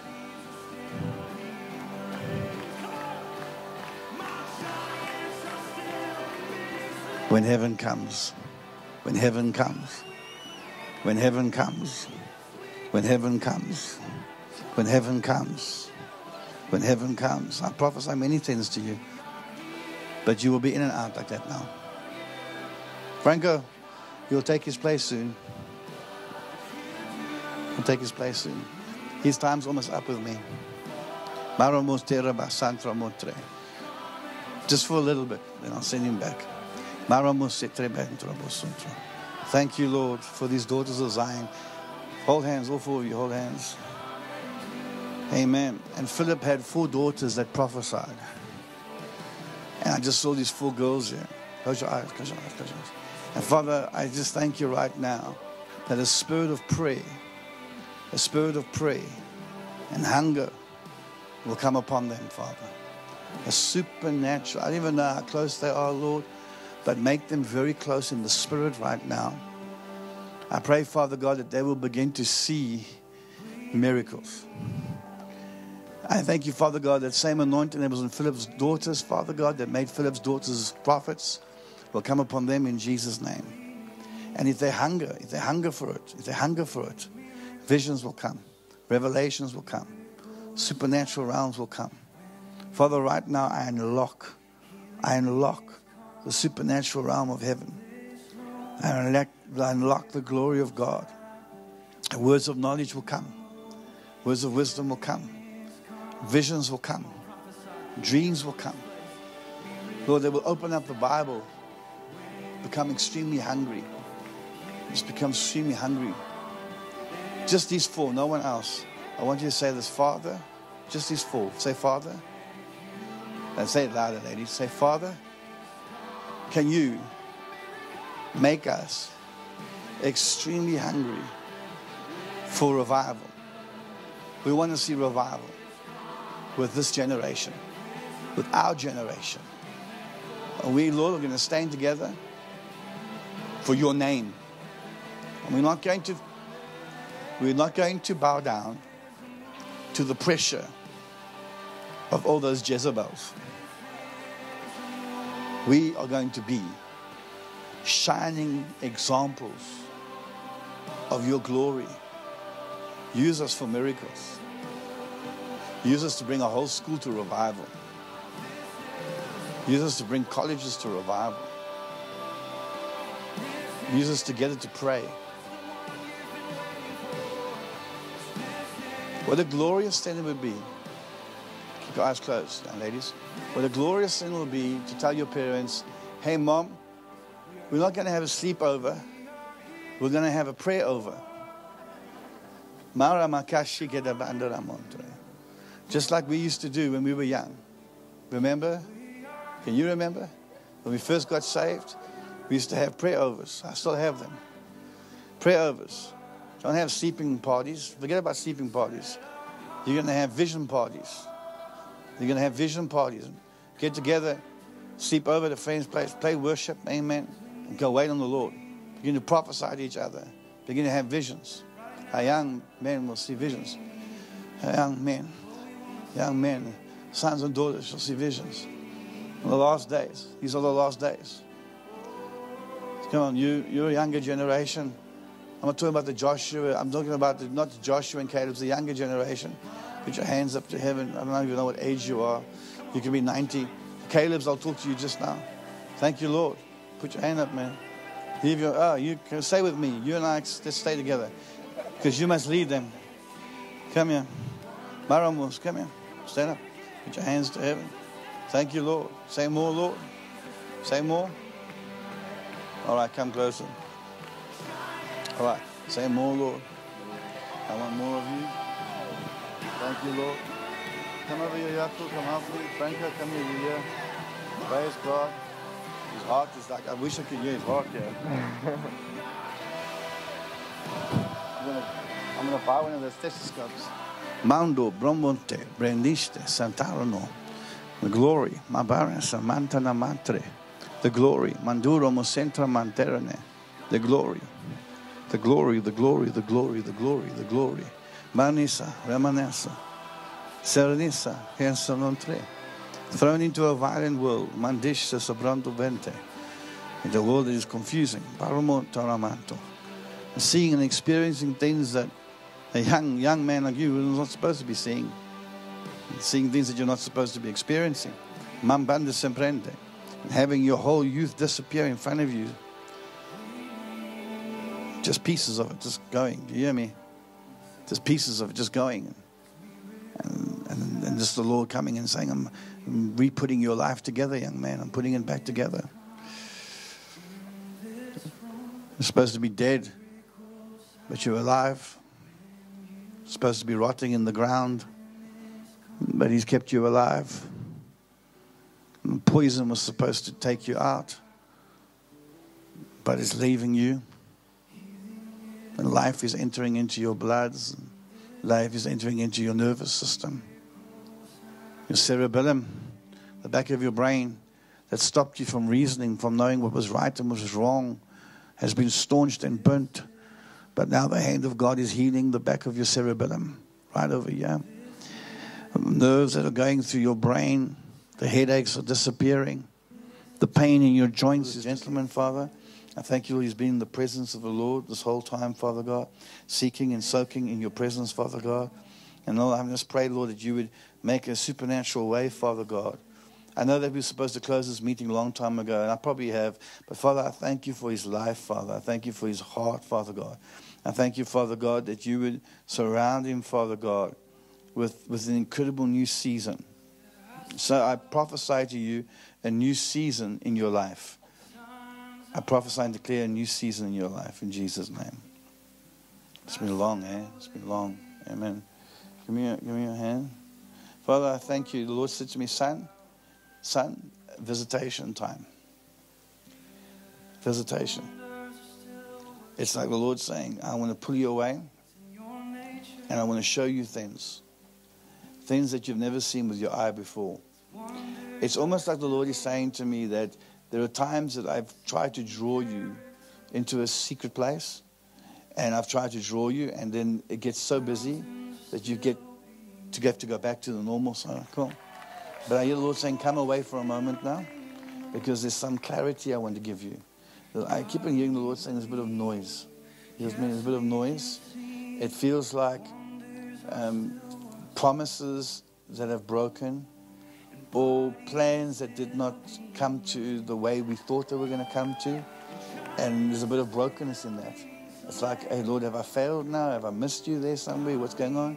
And some of the stuff is divine delay, and other stuff is just the Lord just saying, just wait on me a bit more.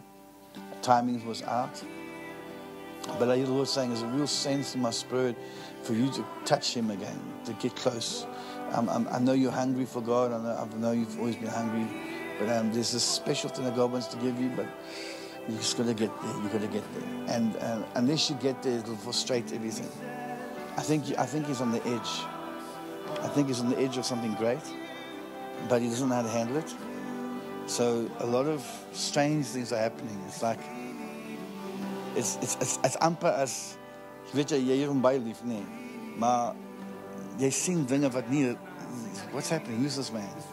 It's like there's a strangeness happening to you. It's like you're evolving, but you don't know what the evolving is happening. So you haven't discerned it yet. And because you're in the embryo of change, and you're in the embryo of moving to another realm in God, it's a battle. It's a battle here, it's a war. And you can't even explain it. Even if she asks you what's going on, you can't put it into words because it's too much, it's eternal. You'll only really know once it's come through. It's like you're carrying something, but you don't know how. You know what I mean? And the only way you're going to be able to tell her what it is and let us see what it is for you to go to the secret place and get alone with God and get quiet. And I believe this time is for that, but there's more time for that. All right? More time. I don't think you have to worry about him. I think what has happened is I feel like he was a machine gun. I think for the last two years in his life, 3 years, he was a machine gun.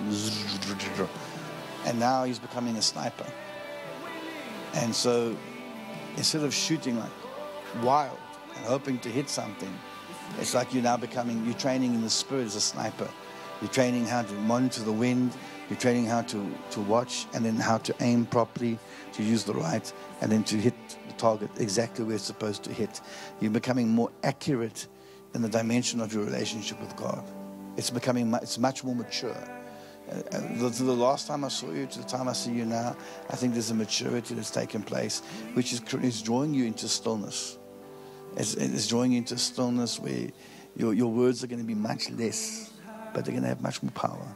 And because there's that shift, it's almost like you're looking and you're like wondering what's going on with him. He looks like he's distant. He's not distant. He's getting wrapped up in God. Getting wrapped up in God. At the same time, you're getting wrapped up in God and you're doing your thing. She's in her crisis. It's like, I think she's in a crisis at the moment. I think it's like, I hate to say it, but it's like she's trying to survive here. Are you with me? Trying to survive. And I feel like the Lord is just throwing like this life thing to you. It's like you're out there so deep. Are you with me? And the Lord's just throwing this thing to you and you're grabbing it. And He's going to start putting you, into a safe place. Okay? Because it's so far out there in faith. You're so far out there that there's so much current that it's like, Lord, I can't even touch the bottom of the ground anymore. We're so deep in this thing now in my spirit. But Lord, I don't know. I need you to help me, reassure me that you're in this thing. And God just said, I'm going to throw you a lifeline. All right, I'm going to throw you a lifeline. As a family, I'm throwing you a lifeline. You know what I'm talking about. I have no idea what I'm saying. Throw you a lifeline, and I'm going to pull you to a place of safety just so you can rest before you go back to the swim again. You just need a bit of rest. It's like you guys have been, not to each other, but out there. It's like for her, it's like she's been fighting a spiritual battle. And you've been like soaking here in this realm. But she's hitting the spirit. She's hitting the forces of darkness. She's smacking them smack on. Sometimes she wants to pull you in and say, come, help me fight you. But you're just like, you're just floating here. Because that's where you're at.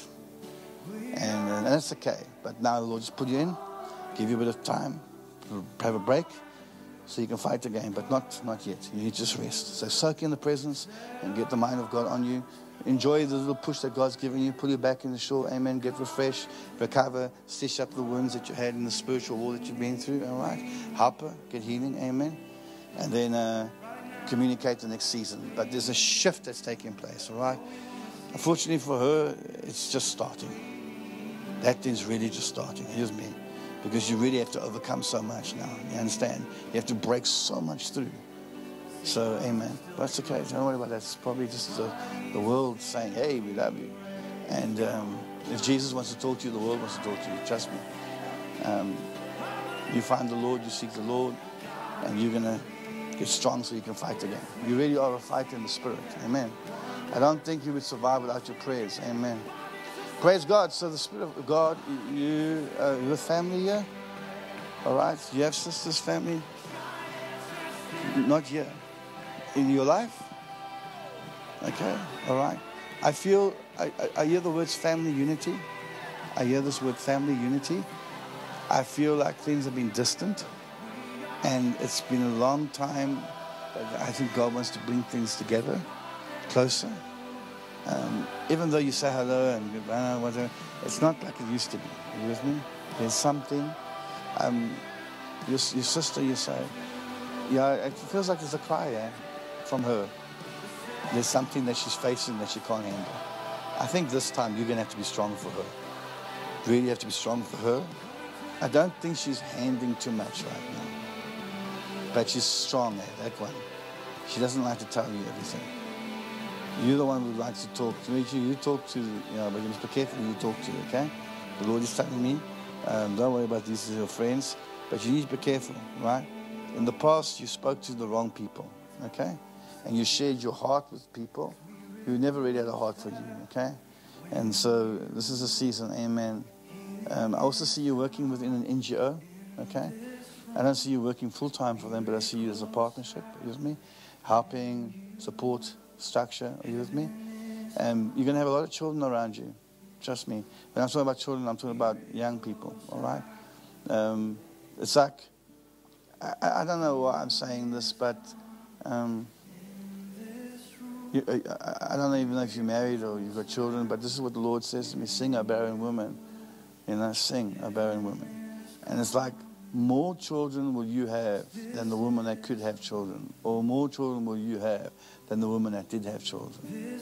And so the Lord is speaking to me in my heart. I don't know what it means to you, if it means anything to you. Does it mean anything? But the Lord said to me this. He said to me to tell you that you're going to have so many children. But you're going to have the benefit of having children that you didn't have to change nappies for. As the Lord says. You're going to have the benefit of having children that you never had to breastfeed or change nappies for. God says you're going to inherit children that are just the real thing. So you're going to find a lot of children coming around you. When I say children, I mean 16, 17, 18, even. Are you with me? And you're going to have so much love for them, so much care. And you'll be working with inside an NGO for that as well. And your heart is just gonna, your heart is really gonna break, eh? Your heart. Listen to me. I hate to prophesy all these weird things, but you've pretty much been a strong woman your whole life. You've had to be. You've had to survive. You've had to keep yourself together. There was a time in your life where it was so broken that even you thought that you were gonna have a nervous breakdown. You thought that you were gonna collapse. All right. And yet in this season, you've overcome all that stuff. But this is not the season to ever be hard again. God says, from this night, you're going to be so soft.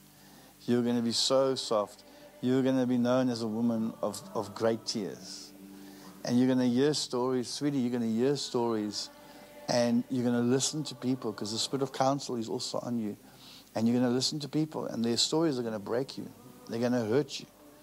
And you're going to just keep yourself. Then you're going to go home, you're going to cry like Jeremiah. You're going to cry. And you're going to bring it before God. But you're going to have such a love. You're not going to love everybody. Trust me. You're very, very sure. You're very selective about who you let into your life. You're very selective in who comes in your space. Do you have a lot of dogs? Yesterday, because it's like a farm going on here. It's like, I'm looking at you and I'm just like, it's like your spirit of adoption's on you. It's like it doesn't matter what's going on here. It's just like you're just adopting. You have a lot of children. I mean, you have a lot of animals, children. But the same way that you look after these children, these animals, the same way you're going to look after my children. Amen. Hallelujah. I just saw them all like running around like this. There's so much fluff going on here. Praise God. Yes, it's beautiful. You actually have a beautiful future. It's a glorious future. It's full of life. And you don't have to worry about being alone. You're going to have too much people in your life. But you're going to have to be a mother. Amen. Not in natural, but in spirit. Amen. Lord bless you. Amen. Pastor, bless the Lord. We can close the meeting. Let's need to go home. We can go home. I'm good. Hallelujah, is goed. Kom ons sit dit so vinnig net so vir 'n oomblik, kom ons sluit dit ons oë. As ons maar 'n liedjie dalk net so net nie begin, ek gaan net so begin en dan ek het toe ons oor die naweek bid het ek heeltyd net gevoel ons moet net by die Here se teenwoordigheid kom sit en ek het nie gekom vir Andre nie, ons het nie beplan om hier te gehad het vanaand nie. So thank you Prophet for your My prayer is much different, and I can't jump up and down like I usually do. But I want us to get this right. Something big is coming. Something you got to trust me. Something so big is coming. It's going to knock us into the glory, and we're going to miss it if we don't catch the wave. And we are getting ourselves to a place, God, where we're sensitive to know. I know that Passover, they call it Easter, but we call it also Passover, is going to be very significant. It's a 3.5-year period after the prayer started. Okay? It's a long story.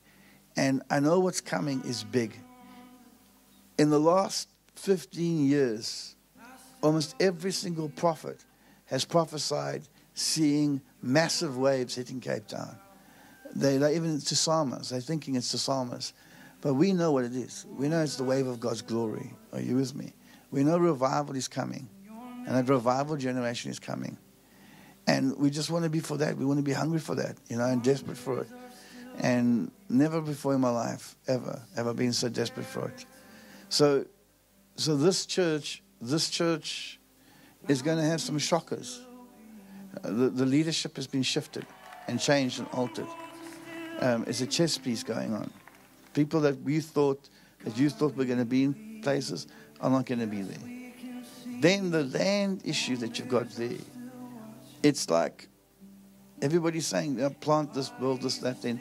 And then the Lord's giving you a gathering, like a major gathering. Are you with me? And so the Lord's going to put you in the center of the people, like literally in the center of the people. Don't be surprised if you have more than one. Are you with me? Don't be surprised if you have more than one. Don't be surprised if you possess even places like this in the future. Okay? You have a period of time in this nation, Matthias. Your family have a period of time in this nation. And then there's a major call to the nations. So you have to really play out the next 6-7 years. Is a very, very significant year to get this battleship right. Are you with me? Because the demand for you is too much out there.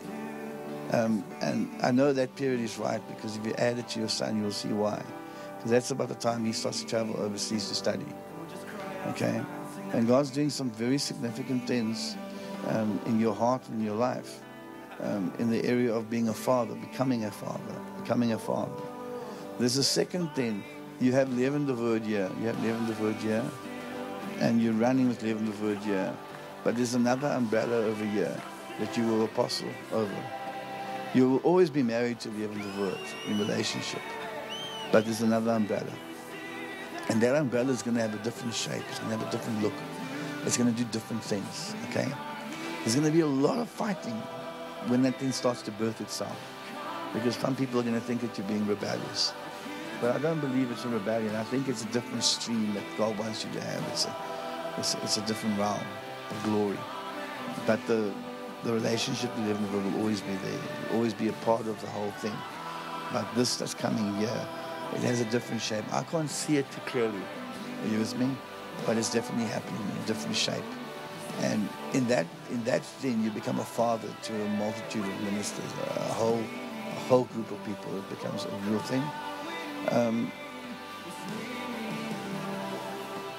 There's a lot of land coming. Like, you got this land, but there's more land coming, like a farmland coming. There's more land coming, a farm that's established.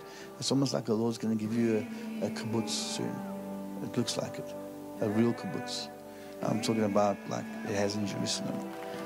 They can actually plant and establish, and greenhouses on there, and tomatoes and cucumbers and stuff. Just the Lord is really going to give you the earth, and toil the soil. Okay. The Spirit of God also told me that you and your wife, you were attacked major in ministry, and that you've just come out of getting really healed. Okay. It looks like the enemy tried to break your legs, tried to stop you from walking forward, and it looks like a vicious attack against you in the area of your character. But the Lord has vindicated you. And He beat up that which tried to beat you up, so that you can overcome. It's a new season coming now. It's a new season. The land itself will produce the money that is needed to produce the vision. The land. The vision is in the land. The land will produce it. Okay. Then this Bible Institute that starts. Okay. It becomes a major concern, because people are going to come from all over the world to get training. So that's something that was put on the pipeline. It was a vision, part of the vision, that was shelved a bit. But that book has fallen out of the shelf. Okay.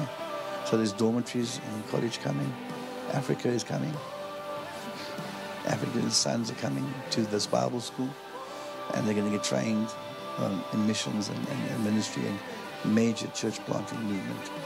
There's so much the Lord is doing here. It's just unbelievable. It's just an overflow of so much that's happening. Watch out for, we'll do this and we'll do this, but we want to be a part of this and we want to do that. And if we give you this, then you must do this. Just watch out for that manipulation. But it looks like there's a king coming soon who's going to say, no, I will help you do this and do this. And things are going to happen fast. It's like, as you look, you blink, it's going to be done. And it's not going to be done slowly. It's going to be done very fast. Very, very quickly are the bricks going to be laid. Very quickly are the things going to start coming up. It's like your season of waiting has just come to an end. Just quickly. And God says, don't be afraid. Don't be afraid. There's some documents that will look suspicious, but the Lord's going to help you to get it right. All right. Put people around you to help you. That's going to be very quick. There's a lot of connection with you in Australia. A lot of it. A lot of it's happening here. It's like you will become the base for a lot of Australia. This church is going to be full of Australians. Even in your worship team, you're going to have Australians on your platform.